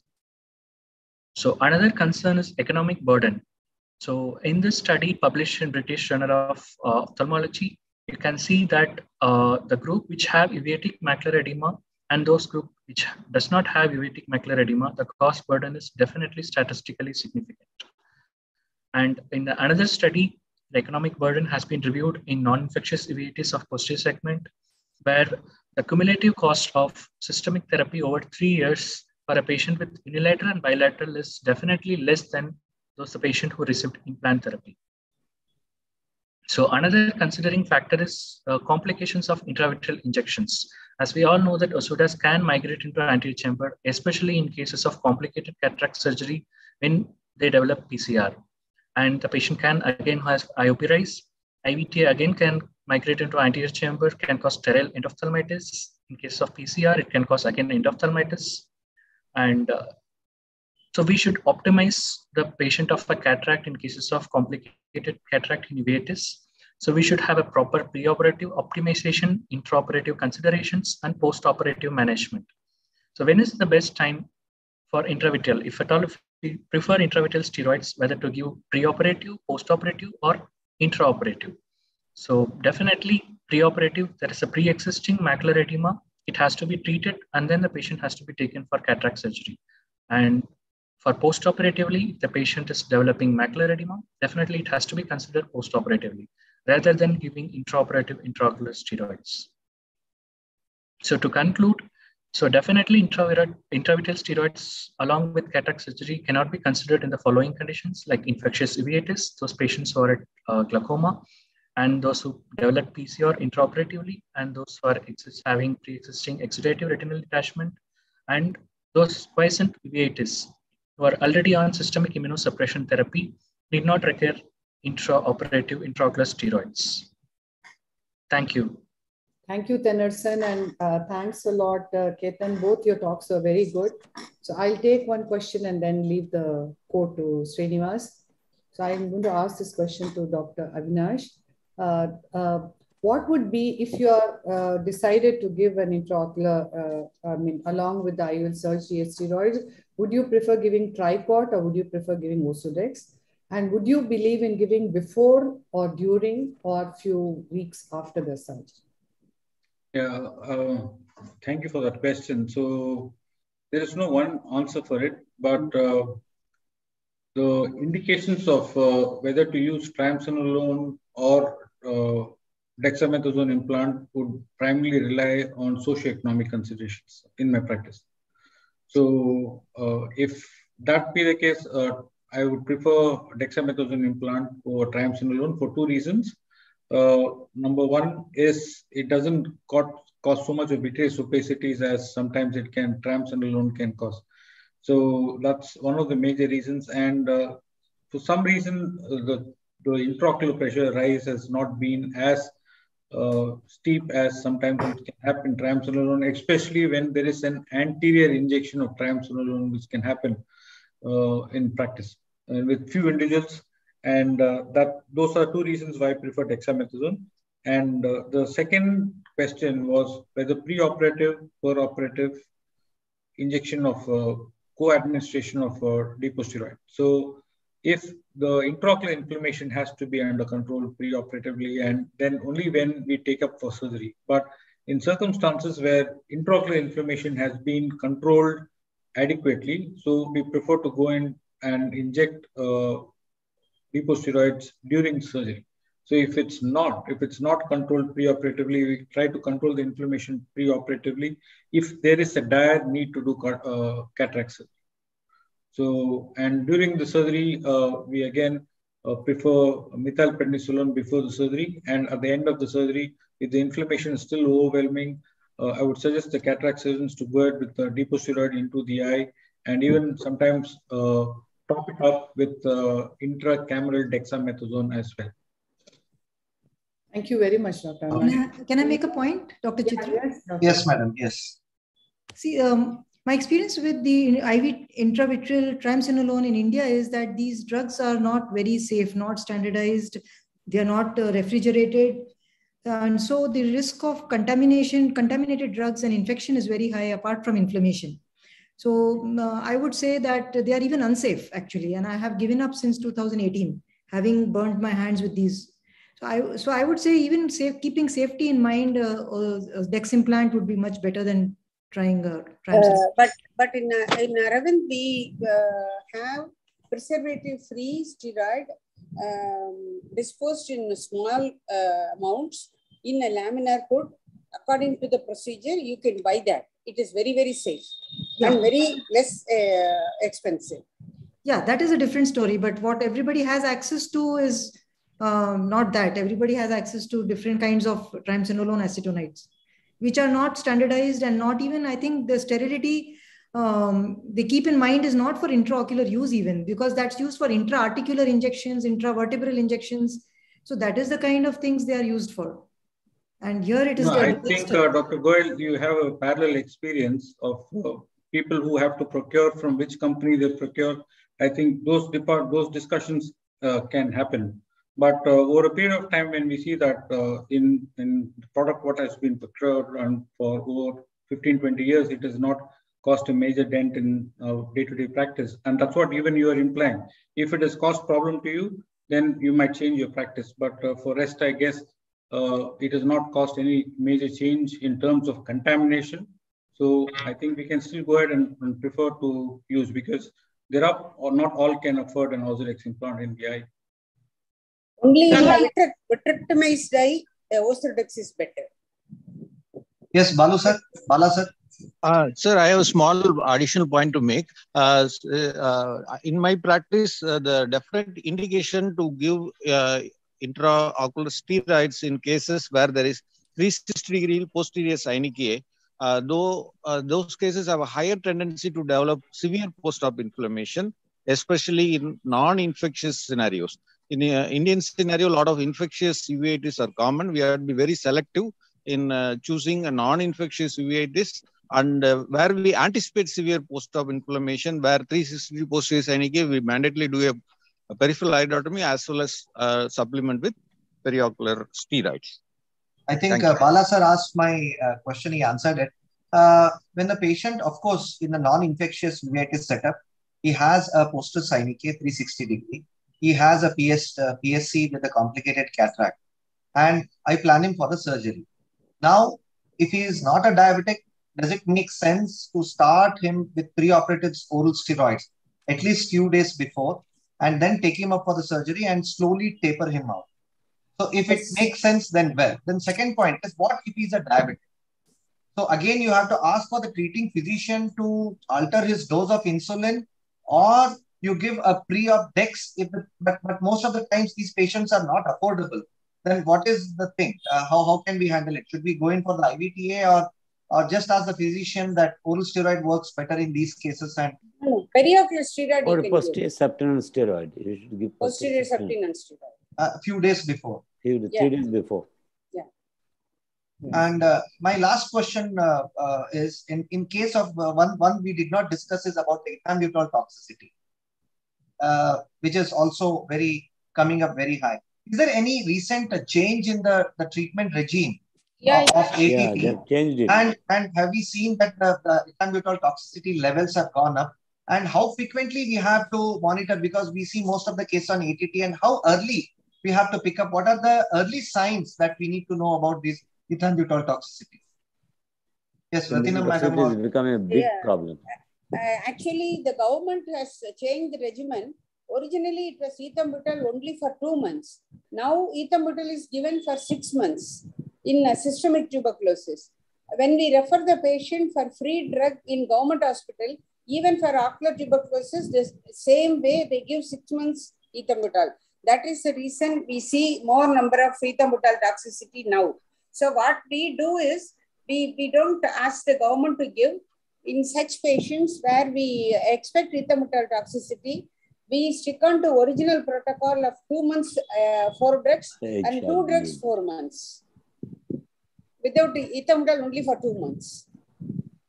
And Srinivas, to answer your query about the earliest sign, if at all there is any doubt from any reason, or even without doubt, if you want to be sure, I think VEP is the best way. VEP, because we can miss. How frequently we can keep doing VEP, madam? Maybe every 2-3 months, 3 months. You can do a visual field. Visual field and all are very not so sensitive. Color vision, visual field, even visual acuity can be very misguiding. But VEP is a very objective test, and which picks up as the first. In fact, I have had patients where we could not pick up. The patient was symptomatic. Everything on our examination was normal. Color vision, fields. It is only on VEP it was subnormal, and based on that, we were able to stop the treatment. Sudarshan sir, your views? We actually follow with fields and color vision. We were actually taught as interns to check the bottle cover of the ATT drugs, which had like red and green and different colors. So the patients, when they give the drugs in the TB center, they would be asked to check the cover of the bottle to see if they are continuously able to see the color of the bottle, and then come back to us if they find any difference in contrast. See, Dr. Sudarshan, I had a patient on ATT, she was complaining of vision drop. I said it may be due to cataract. Vision could be improved to 6/6. Color vision, fields, everything normal. And I allowed them to continue. Despite their suspicions, I allowed them to continue the ATT. And after 2 weeks, they sent me the VEP report. Of course, I had said that you can do a VEP if you want. And they sent me the report, it was subnormal. And patient's vision by that time had dropped to 6/24. And logistically, I think VP probably picks up early, but is logistically doing it 2 months, you actually finish off the ethambutol course itself in 2 months. Yeah, whatever. Maybe 2 to 3 months you do. No, periodicity we can discuss, but my point is that is the best, single best. Probably. No, actually, I was talking to Kalpana the other day and some other pulmonologists here. So they were telling that it is not that if you are so worried about it, they can probably substitute another quinolone or anything other than ethambutol. So levofloxacin is one drug which they use it. So initially ethambutol came into play after the streptomycin was removed because of the DOTS therapy. So now that now our pulmonologists actually, when we are in doubt, they replace ethambutol with levofloxacin, especially when you have a disc edema with serpiginous or macular choroiditis, a disc involvement. So you already have a compromised disc, then you would probably not use a drug which will again compromise it more. So you can probably substitute with levofloxacin. Okay. Private sector, the physicians agree and they give the prescription, but in government sector is very difficult. Recently, we have done the survey and we are working on that to statistical analysis and try to publish it and convince the government to change the policy based on the toxicity report from the experts. So we are working on the manuscript now. I've got a VIP patient of serpiginous choroiditis, got healed and ethambutol toxicity lost vision. Yeah, I have had patients of uveitis where I advised anti-TB therapy for the uveitis and they started losing vision from the ethambutol. Then we had to rush and change the ATT. Shall I conclude? And in those 1 minute, in those situations, it's difficult to understand whether the vision loss is happening from your vitritis, uveitis, or it is happening from the ethambutol. So you have to take a call on that as well. There will be disproportionate vision loss compared to the lesions in the thing. And yes. So I think I'll come with my concluding remarks. So it goes without saying that we had a dream team for expert panel and just amazing set of speakers, one debate after the other. And imagine I sat through it and heard every bit of it. I can even relate most of your talks. So that was the kind of energy which came through. And I'm so happy that ARC saw another very successful webinar thanks to the great set of speakers. And I think I should, in all honesty, give a very special word of thanks to Dr. Avinash because he only gave me this set of topics and this name of speakers. So some of the credit is gone away from me now, but to him, because he really richly deserves it for such a wonderful evening, which we all had. And I'm sure all our attendees would have felt the same. And of course, thanks a lot to my great co-moderator who always keeps the fire going in the webinar. And so thanks a lot, Srinivas. And I need to thank all my ARC panel who are always there in the background, always a great source of encouragement for me. Our thanks are due to the AIOS team led by Mr. Kripal, who is very supportive, to Sai and Manjula from Numerotech. You have your inboxes. I hope you all have not unsubscribed me, that you must be getting mails from us. So that tells you how each of them are supportive. Our thanks are due to our webinar admin, Dr. Anand Sethi and Mr. Sharik. You can see how he closely follows up on the duration of the talk and all the mails which come to you with the links. And most importantly, our thanks are due to our sponsor, and our PG update series nowadays are sponsored by Sun Pharma, and they are truly encouraging. And probably if it goes physical, we'll have those 2-day physical meetings too, which Sun Pharma has promised us. So we look forward to greater and greater innings with all of you, great speakers. And finally, I think if you're doing well in these webinars, it's because of the kind of attendance which we've consistently got. And we look forward to it more and more, even if the physical meetings are there. Do I get a thumbs up sign that we continue webinars even after the physical meetings open up? Yeah, sure. Yeah. Thank you so much. Thanks a lot for this wonderful. Madam, you did not get my response. You didn't see me only. No, tell me, what was your response? His would be entirely alien to what I want. What does he want? Thank you very much. He wants us to travel all over the country. Thank you, Chitra. No, it's not about traveling, but I think the Alzheimer's would set in very early if we are more and more into this physical. That's also the research is showing now. We are more and more into webinars, and probably the Alzheimer's also sets in more early. So I think we should open up and we'll have a more physical one, along with the webinars as well. Bye, Chitra. Thank you. Thank you, Dr. Thank you so much, Chitra. Thank you so much. Thank you, Chitra and Srinivas. Thank you, everybody. Thank you, ma'am.